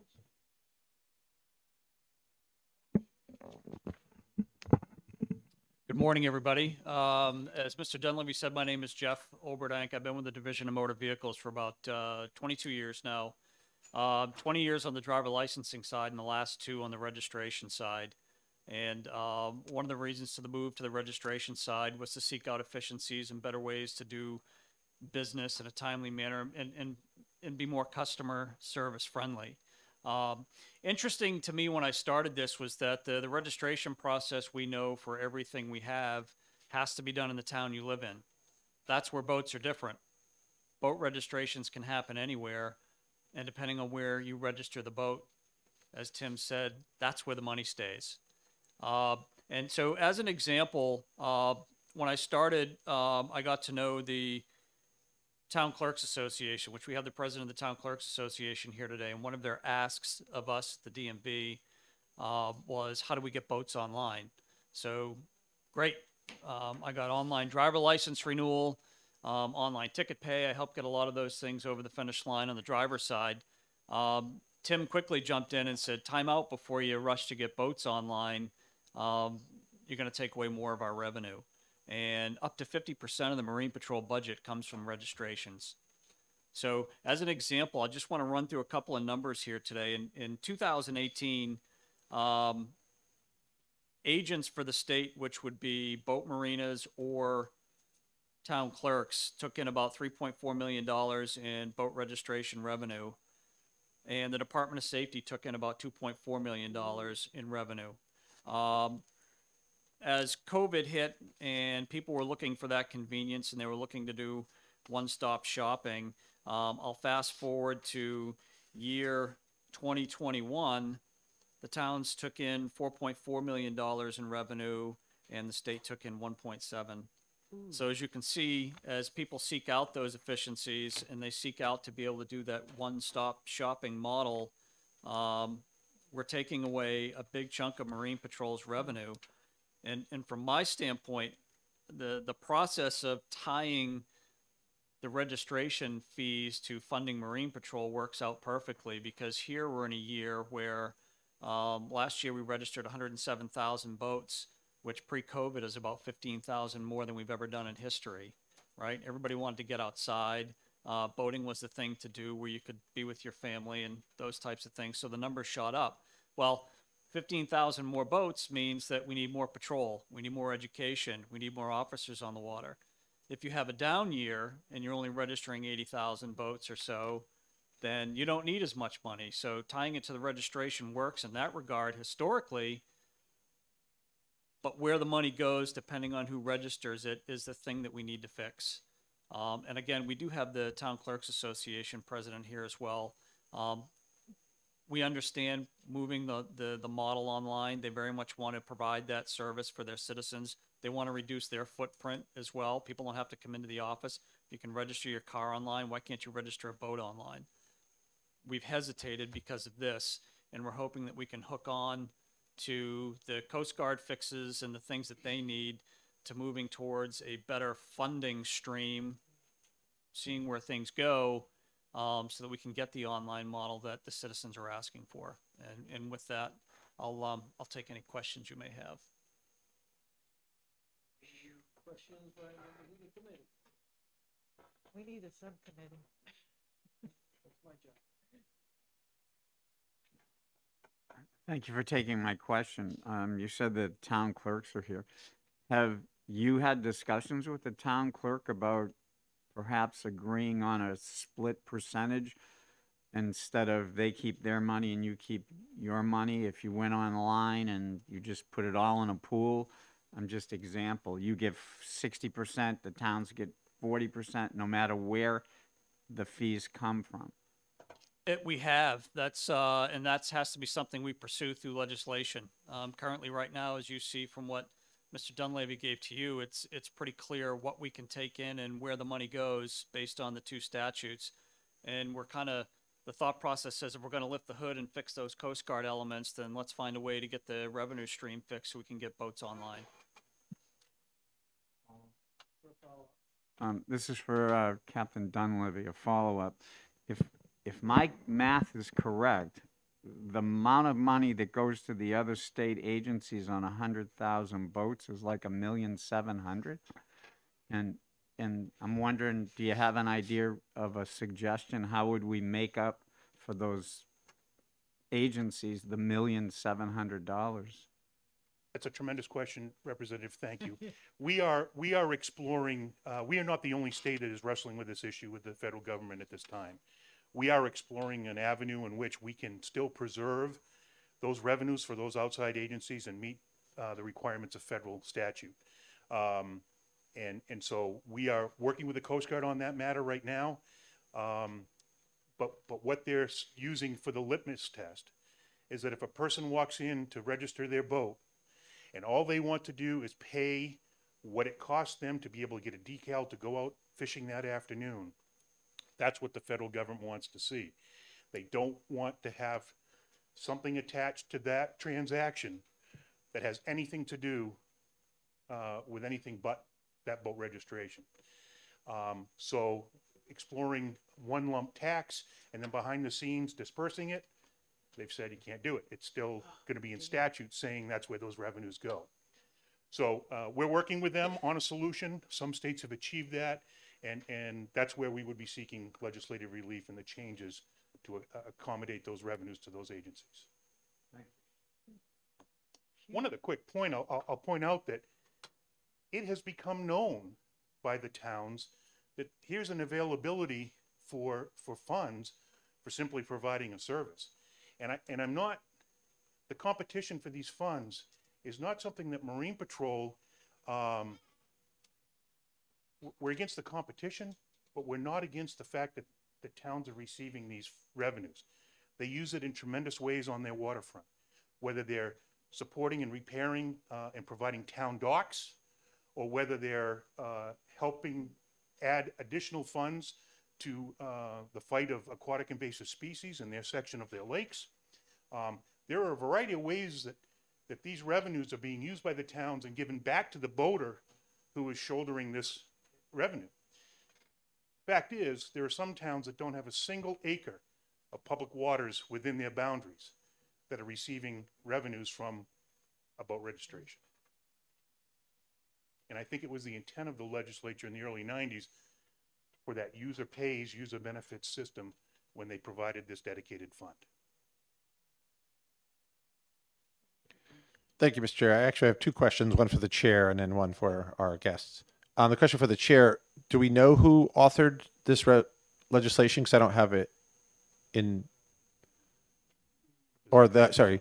Trottier, Representative Trottier. Representative Trottier.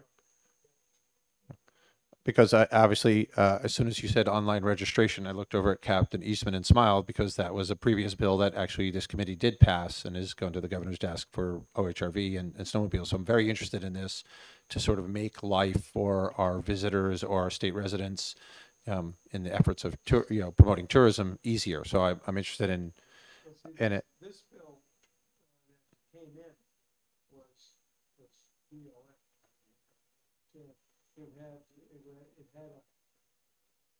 It was going to be taxing boats by mill rate. Right. It was just not workable. It was using the mill rate that applied to motor vehicles. And that's fine for some boats, but when you look at the value of the average cost of a new boat now being maybe 30 to 40 for an automobile, you're looking at 100 to 150 for a boat. So for that class of boats, it would have been a tremendous expense. So we're using this bill. Right. While not a good bill, it actually unearthed a good problem to try and solve. Would that be your assessment? So my question then for either one of you, are there states that are doing this well or have that you referenced, that have done this well or have achieved looking at this that we as legislators could look at and try and glean some insight from? Certainly, the state of Connecticut is just, I'm told by the Coast Guard, a pretty good model to follow. And so I haven't laid eyes on that model yet. I do have a call into that. Great, thank you.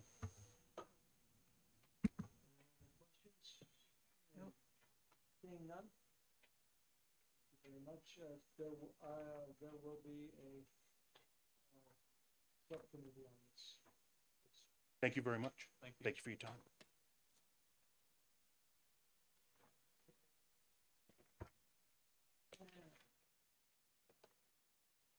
Senate Bill 268, ownership of graves of African Americans alive period American enslavement. There will be a subcommittee on this. Senator? Thank you again, Mr. Chairman. Senator David Waters, District 4, and I appreciate working with the opportunity to work with the subcommittee, but for the full committee, I just wanted to note a couple of things briefly.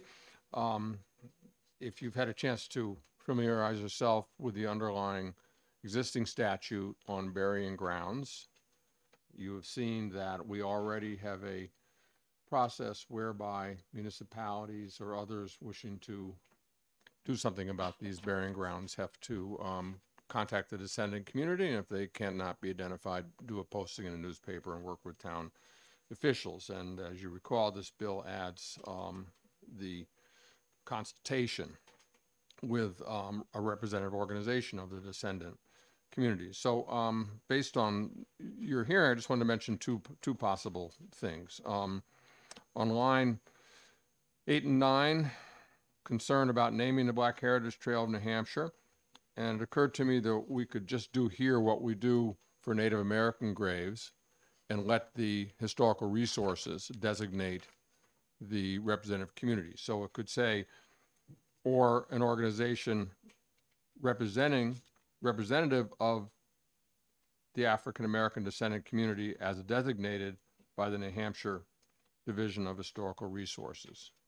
And as I said, that's what they do with Native American graves, and they could certainly figure out who's best for a municipality to consult with there.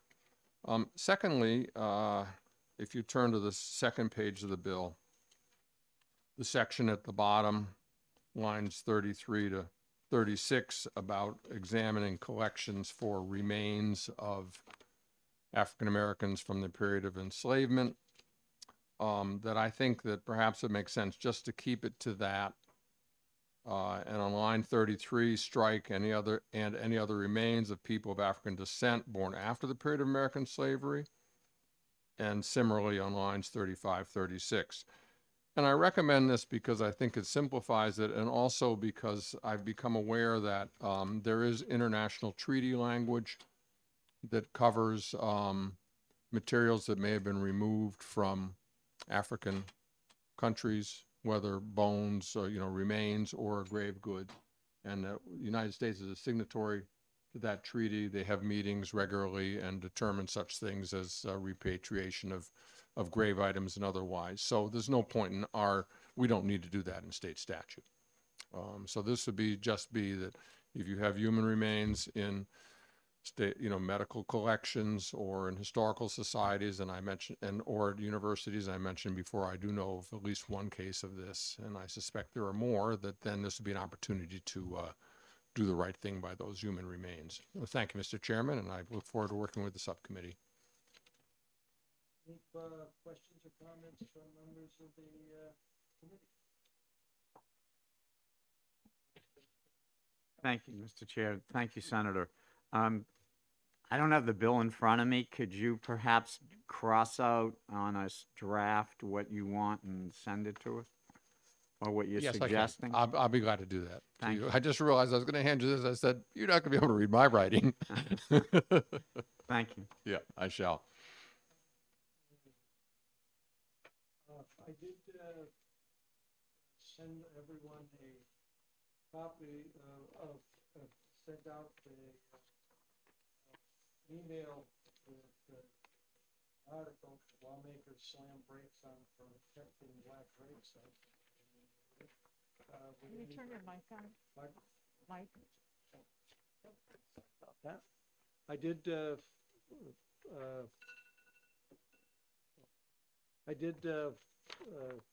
make copies of this article, Oh, lawmakers slam brakes on protecting the black grave sites. I don't know if everybody was able to I open wasn't it. able to open it. Okay, if not, if you And I know Chuck copies wasn't. of it. You got a copy? Okay.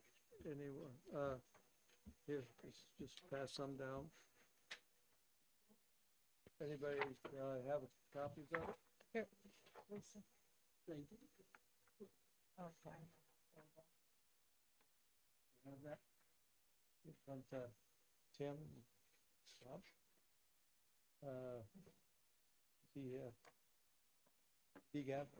Give one to him? Greg, you got one? Okay. All right. It's, interesting reading. I did, take just last night, spent some time just, going over the bill. The bill, actually, I didn't even go over all of it, just, but I was just, we do need a subcommittee on this, simply because we need to hear from the people who are affected, those who are doing the job of keeping up the cemeteries and the grave sites and that. We never heard from them. There was no testimony of that. So we need that testimony, and we need so we can judge the impact that this bill might have on them. And how many graves are we talking about? We don't know.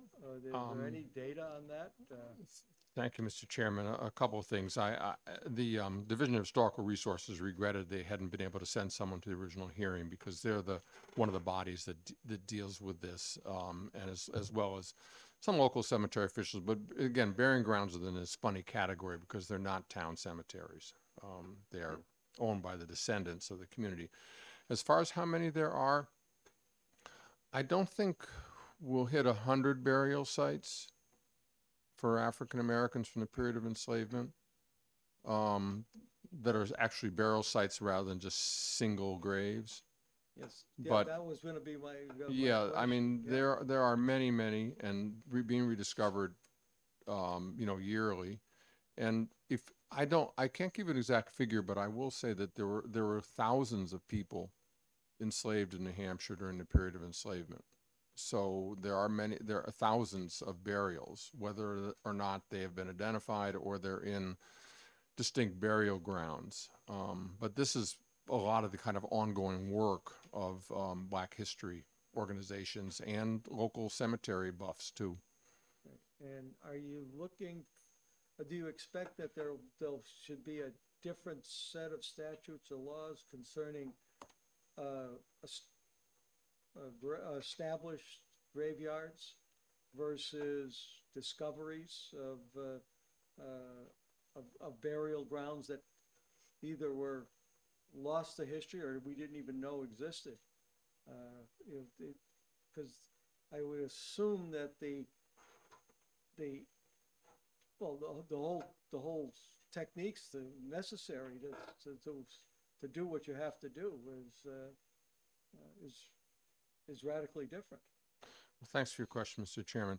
So if you look in statute, you'll see that we have kind of two separate areas. One is cemeteries, which are Yep. publicly or religious organization owned. And then there are burying grounds, which are the property essentially of the people buried there and their descendants. Mm-hmm. And they have a separate statutory language because the town does not own them unless they have voted to take responsibility for them. And most towns won't do that because then they'll have to fence them and pay for upkeep and so on. There are many African Americans from the period of enslavement who are buried in existing cemeteries. So up in Canterbury, here in Concord, Portsmouth, throughout the state, there are people, now they may be buried down in a swampy area, or sometimes they're buried just outside the wall, but those folks are essentially taken care of by the town. And so this bill does not particularly apply to them. I would think that if a community in its cemetery was going to do improvements or wanted to do a particular commemoration or a marking or replace a stone for an African American who may never have had a gravestone, then that they would certainly want to consult with the communities. But this gets at this. It's an interesting section of law, burying ground law, because the property, who owns the property? It's just we have so many of these burying grounds in New Hampshire, and so that's why this addresses that, because that frankly is where most African Americans period of enslavement are buried, because townspeople did not want them in the public cemetery, or they'd be buried out on the farm or behind the house where they were enslaved. A funny example, for example, is in Amherst, where there are several African Americans who were enslaved buried. And it's odd. Were they buried in what was then part of the cemetery or not? And then when they built a new meeting house in the 1800s, they built it on top of part of those graves. So, there's just a lot of, each one has its own circumstances. And, I think that because there are people now who have experience in working with these burying grounds in New Hampshire, that they are happy to provide some expertise. And there are lots of reasons why they should. If somebody's doing work in an African burying ground, they may not recognize that pieces of shell, broken pottery, or even salt sprinkled on top of the grave are African practices, and they just think they may be trash.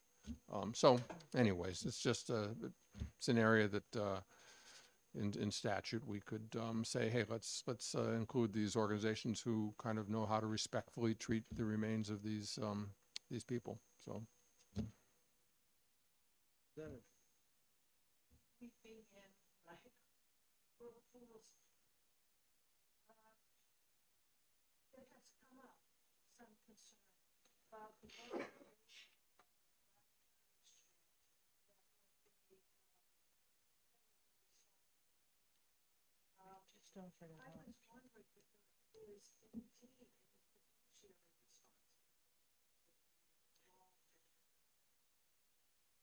Yeah, thanks for your question. I can answer a couple ways. If you're doing some work to improve a burying ground, that often then there'd be an agreement over how to do that. And that's actually required in existing statute. We already have that if you're going to do some work at a burying ground, you have to get approval from the town. You have a right to do it under statute, but you have to go through a process, and this would also do that. As I said in my opening comments, that it would be, maybe better if you don't want to just name one organization, to let the historical resources, as it does with Native American graves, find an appropriate representatives of the descendant community, depending on location, tribal affiliation, and so on, to do that. Now, the Black Heritage Trail of New Hampshire has undertaken and has substantial funding for placement of markers and monuments to commemorate African Americans in our state. They just did one over in Warner. and I'm trying to remember the other town.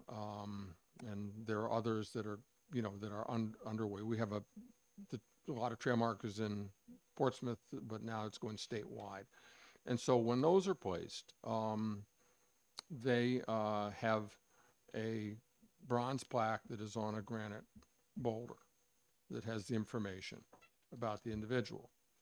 And the Black Heritage Trail has a fiduciary responsibility for the maintenance, repair, or whatever is needed on that. So that's that current practice. Little clarification. Where do they get their funds? Well, there are grants. They've received substantial grants from national organizations and state organizations. You go to their website and see their finances. They also raise hundreds of thousands of dollars a year for, I mean, if you participated in a Juneteenth program over the last weekend over Salwin, that was all Black Heritage Trail sponsored. And then July 1st around the state, including in Concord, there are going to be readings of Frederick Douglass's 4th of July address. So anyways, there's a lot of visibility for their programs, but they have the funding that they raise. They're a nonprofit and they raise money. Great. A final question. So to get a lock on it, would this involve in any way funds, state funds going to the Black Heritage Trail, or it would be entirely a private thing in terms of the fiduciary responsibility? It would be an entirely private thing. Yeah, Yes. Thank you. Yeah, and just to note, any improvement that is done in a burying ground right now, does not bear any financial responsibility from the municipality, because the municipality doesn't own it. Great. That's very helpful. Thanks. Thank you. Any other questions? Not, Much roll appreciated, call. Mr. Chairman. And as for the article, Mr. Chairman, I prefer the word maybe tap the brakes, okay? Thank you.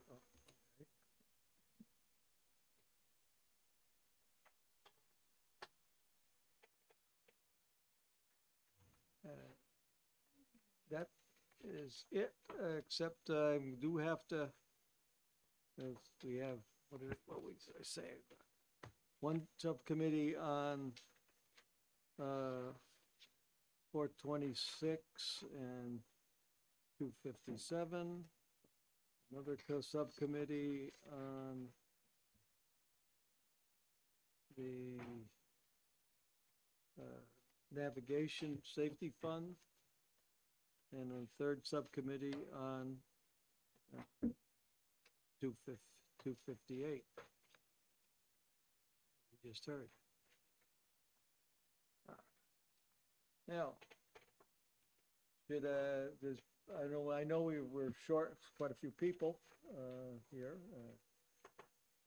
If people want to call me and send me an email if you want to be on, which ones you want to be on. I will be at all of them. I will be on some of them. But, usually, probably, I'll have to be on one. I'll be on some simply because I might not get enough people. So. When are we allowed to come back to work? I think it's the last week in August, beginning in September. I thought it was September. Yeah, I know September, but I thought it might have been, the last week in I August, remember right? reading, they said, no more, no anything. July, I didn't know. I thought it was the last few days in August, part of it. But I'll check in the front office. I'll send something out on that, maybe that, and people just, and then if it looks like I don't have enough, I'll draft some people.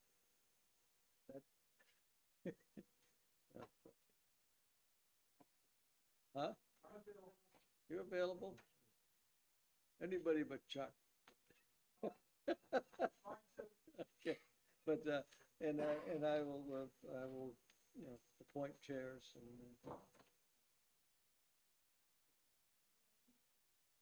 Anybody wants to be a chair? No?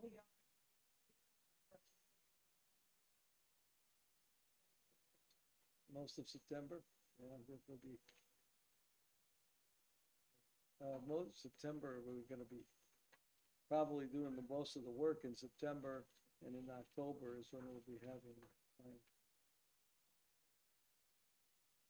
Were we going to do something for 1498? 1498, which is, That's the Wallingford no, that's gonna become,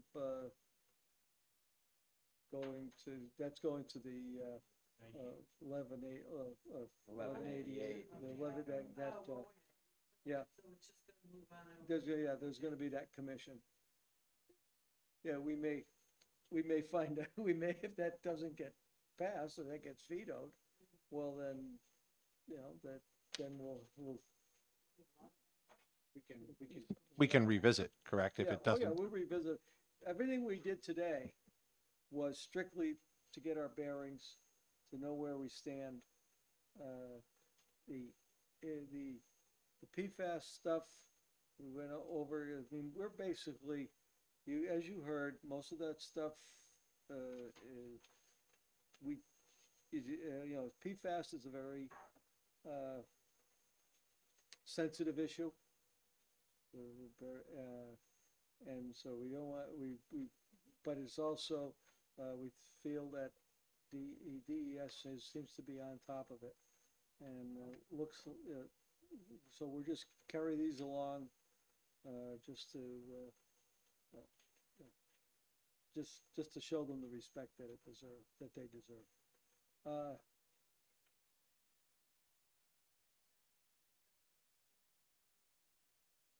Oh, well, won't scare you. Yeah, that's true. Scares me. Mission accomplished.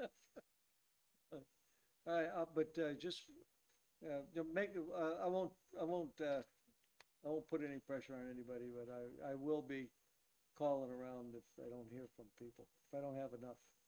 I've usually want at least 5 people, but it can be more. Mr. Chair, Yes. I spent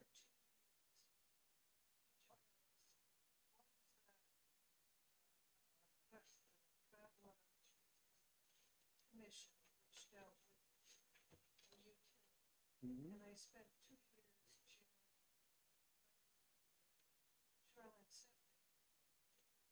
And I was very discouraged that the committee did not support, particularly the shoreline one that was approved by the entire commission. And I'm thinking, it's a waste of my time to put in any more work if the committee is still going to vote it down. It may very well be. That is the way. I cannot predict what. I don't know how we can get a sense of that. Maybe the number of people who will be will serve on the subcommittee, but you understand why I would consider it to be a complete waste of my time to spend a lot more time on this if the committee's mind is closed on the issue. Well, I can't respond to that. I would like to work on it, because I've been working with DES on, changing some things for the wetland permit. And they've been doing a really great job of it, and I know we talked about the shoreline, they are revamping that too, the requirements and things like that. So, I mean, if you're gonna have Okay. Bipartisan. Hmm? Bipartisan. That doesn't necessarily what is just because what becomes a law is something different than what becomes a recommendation of for instance, there may be an issue, and we may say, yes, there is an issue, but the solution you bring for that issue, we cannot handle or we cannot take. So, so that's called politics. I mean, people, we do have, you know, what we like is not necessarily what is feasible. So with the bill that I put forth that we ended up killing and letting DES take over, I mean, isn't that something that we could do with something like this, where they would work on it? No,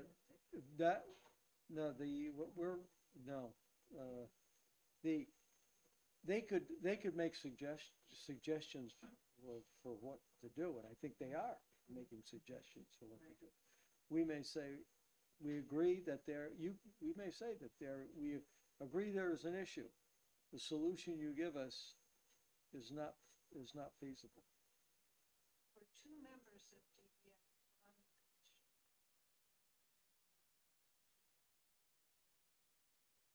Is there a possibility of having a subcommittee on these bills? Because it's going to be very difficult to fix something if we don't know what the members of the committee want to have fixed before they can support it.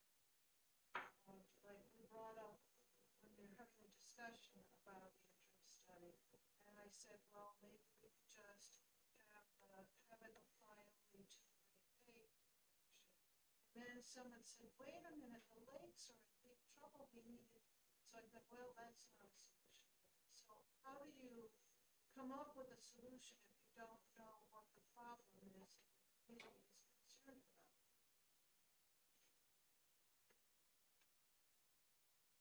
It's just a shot in the dark. I mean, I think some of the ideas that Ted Deers brought up regarding the shoreline septic bill sounded pretty reasonable and clarifying. And, you know, I mean, I really would like to see that, figure out, okay, so what exactly is the law saying now? How can we make it stronger without, or making it more clear so that people understand what it says? You know, And better define failed septic system. Right now, it says, you know, you're walking on squishy.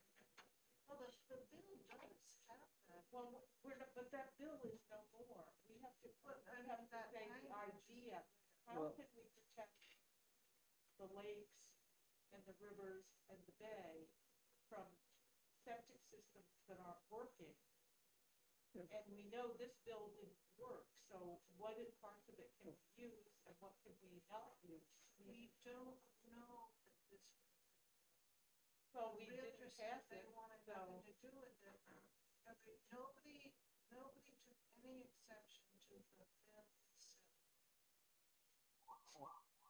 well, if you, I don't know what to do.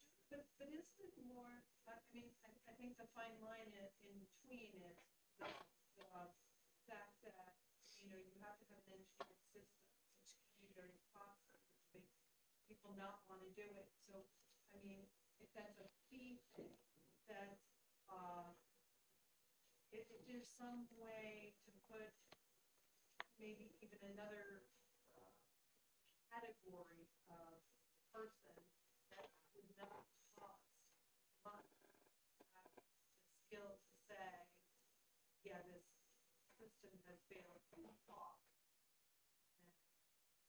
I know we had an issue in our county where we had water going into, you know, polluted water going into a river. They thought it was one particular house. They ended up cutting their septic system, destroying their septic system because they didn't have the funds to pay for that engineered system. And it turned out to be another homeowner upstream.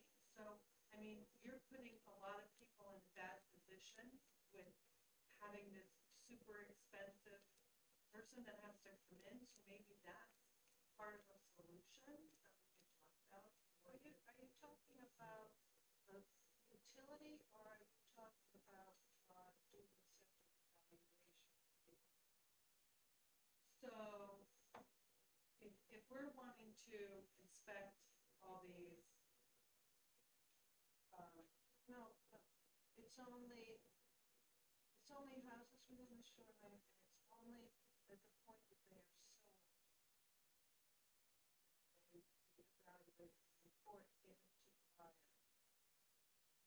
Well, that happens already when they have them inspected. The problem now is really that people aren't having them inspected because they're having to forego that in order to purchase a house. And a lot of people are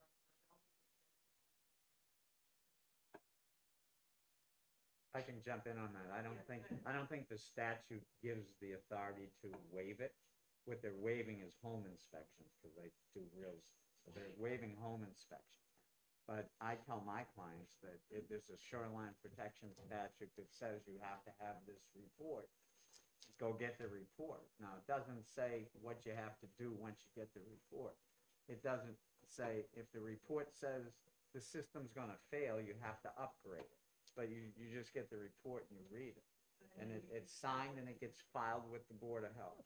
The question I always brought up, and even listening to Mr. Deers, is, you know, I practice both in New Hampshire and Massachusetts. I just keep hearing more things that lead me to think it'll be a Title V, they call it in Massachusetts, septic system requirement. I mean, I'm not totally in favor of Title V. What happens in Mass is every system, before you can sell a house, whether you're shoreline or not, has to be inspected. The inspection's about a 10-page report signed by a licensed inspector, not a installer, but an inspector. That goes to the Board of Health.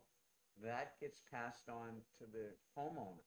And if that inspector says it fails, the homeowner has to upgrade it, or the new owner has to upgrade it. You have 2 years to upgrade it.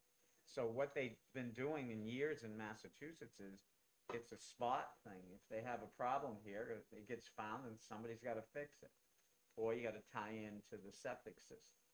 And they were hoping, and I don't have any test results for you, but the plan was, with that put in place, they're correcting all failed systems and will make them upgrade. There's some money from the state for credits for upgrading your system, but I heard Mr. Deers talk about other funds and credits.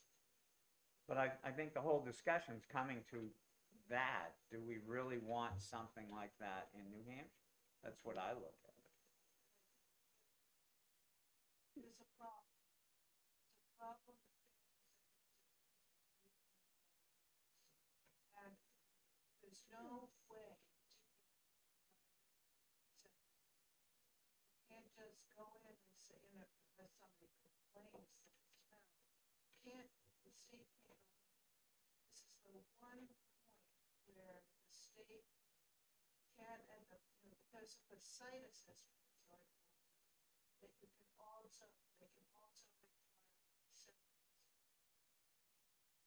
If this opportunity is not taken, then septic systems will continue to pollute these lakes because people don't want to upgrade them, don't want to put in the money.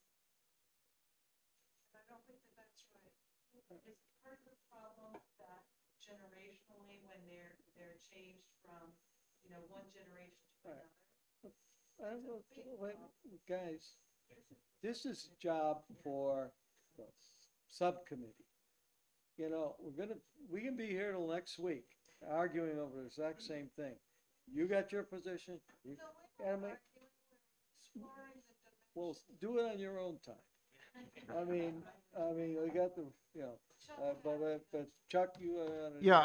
Mr. Chairman, I'd be happy to serve on this. In fact, I'd like to serve on this committee because I have both experience as being a planner in a lakeshore community, and also doing a lot of research on private septic systems or innovative septic systems for private communities and public communities as well. And I think that if we've got these two bills that we're looking at into one, that Ted spoke on both of them today, I think there's a lot of experience that I can bring to the table as well in discussions on these things. And certainly being sympathetic to what Judith's argument is that working in a lakeshore community, I have seen all kinds of problems with failed septic systems. And it's certainly something that does need to be done with, because we're actually paying a lot of money in state funds to treat the problem, the effect that these failed systems have. I mean, we're spending tons of money for dealing with nitrogen in Lake Winnipesaukee and other lakes in our state. And much of it is due to failed septic systems. And it's not just what are on the waterfront, but within a certain distance from the lake. I've seen septic systems that are quite a ways from the lake that were basically leaking right into the lake, and nobody's inspecting these things, and nobody's requiring that they be done. And we need to have something that is going to take a look at these and how we do them. I'm not saying, as Bob said, we may not want to do the whole state, but we want to do something that's within a protective area for our lakes and rivers.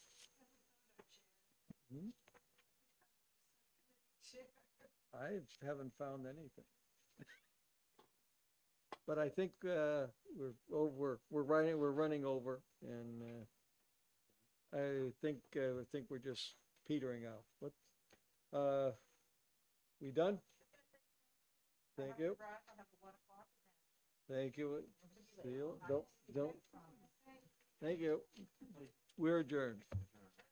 Let me know who wants to be on what committee, and I'll. Okay.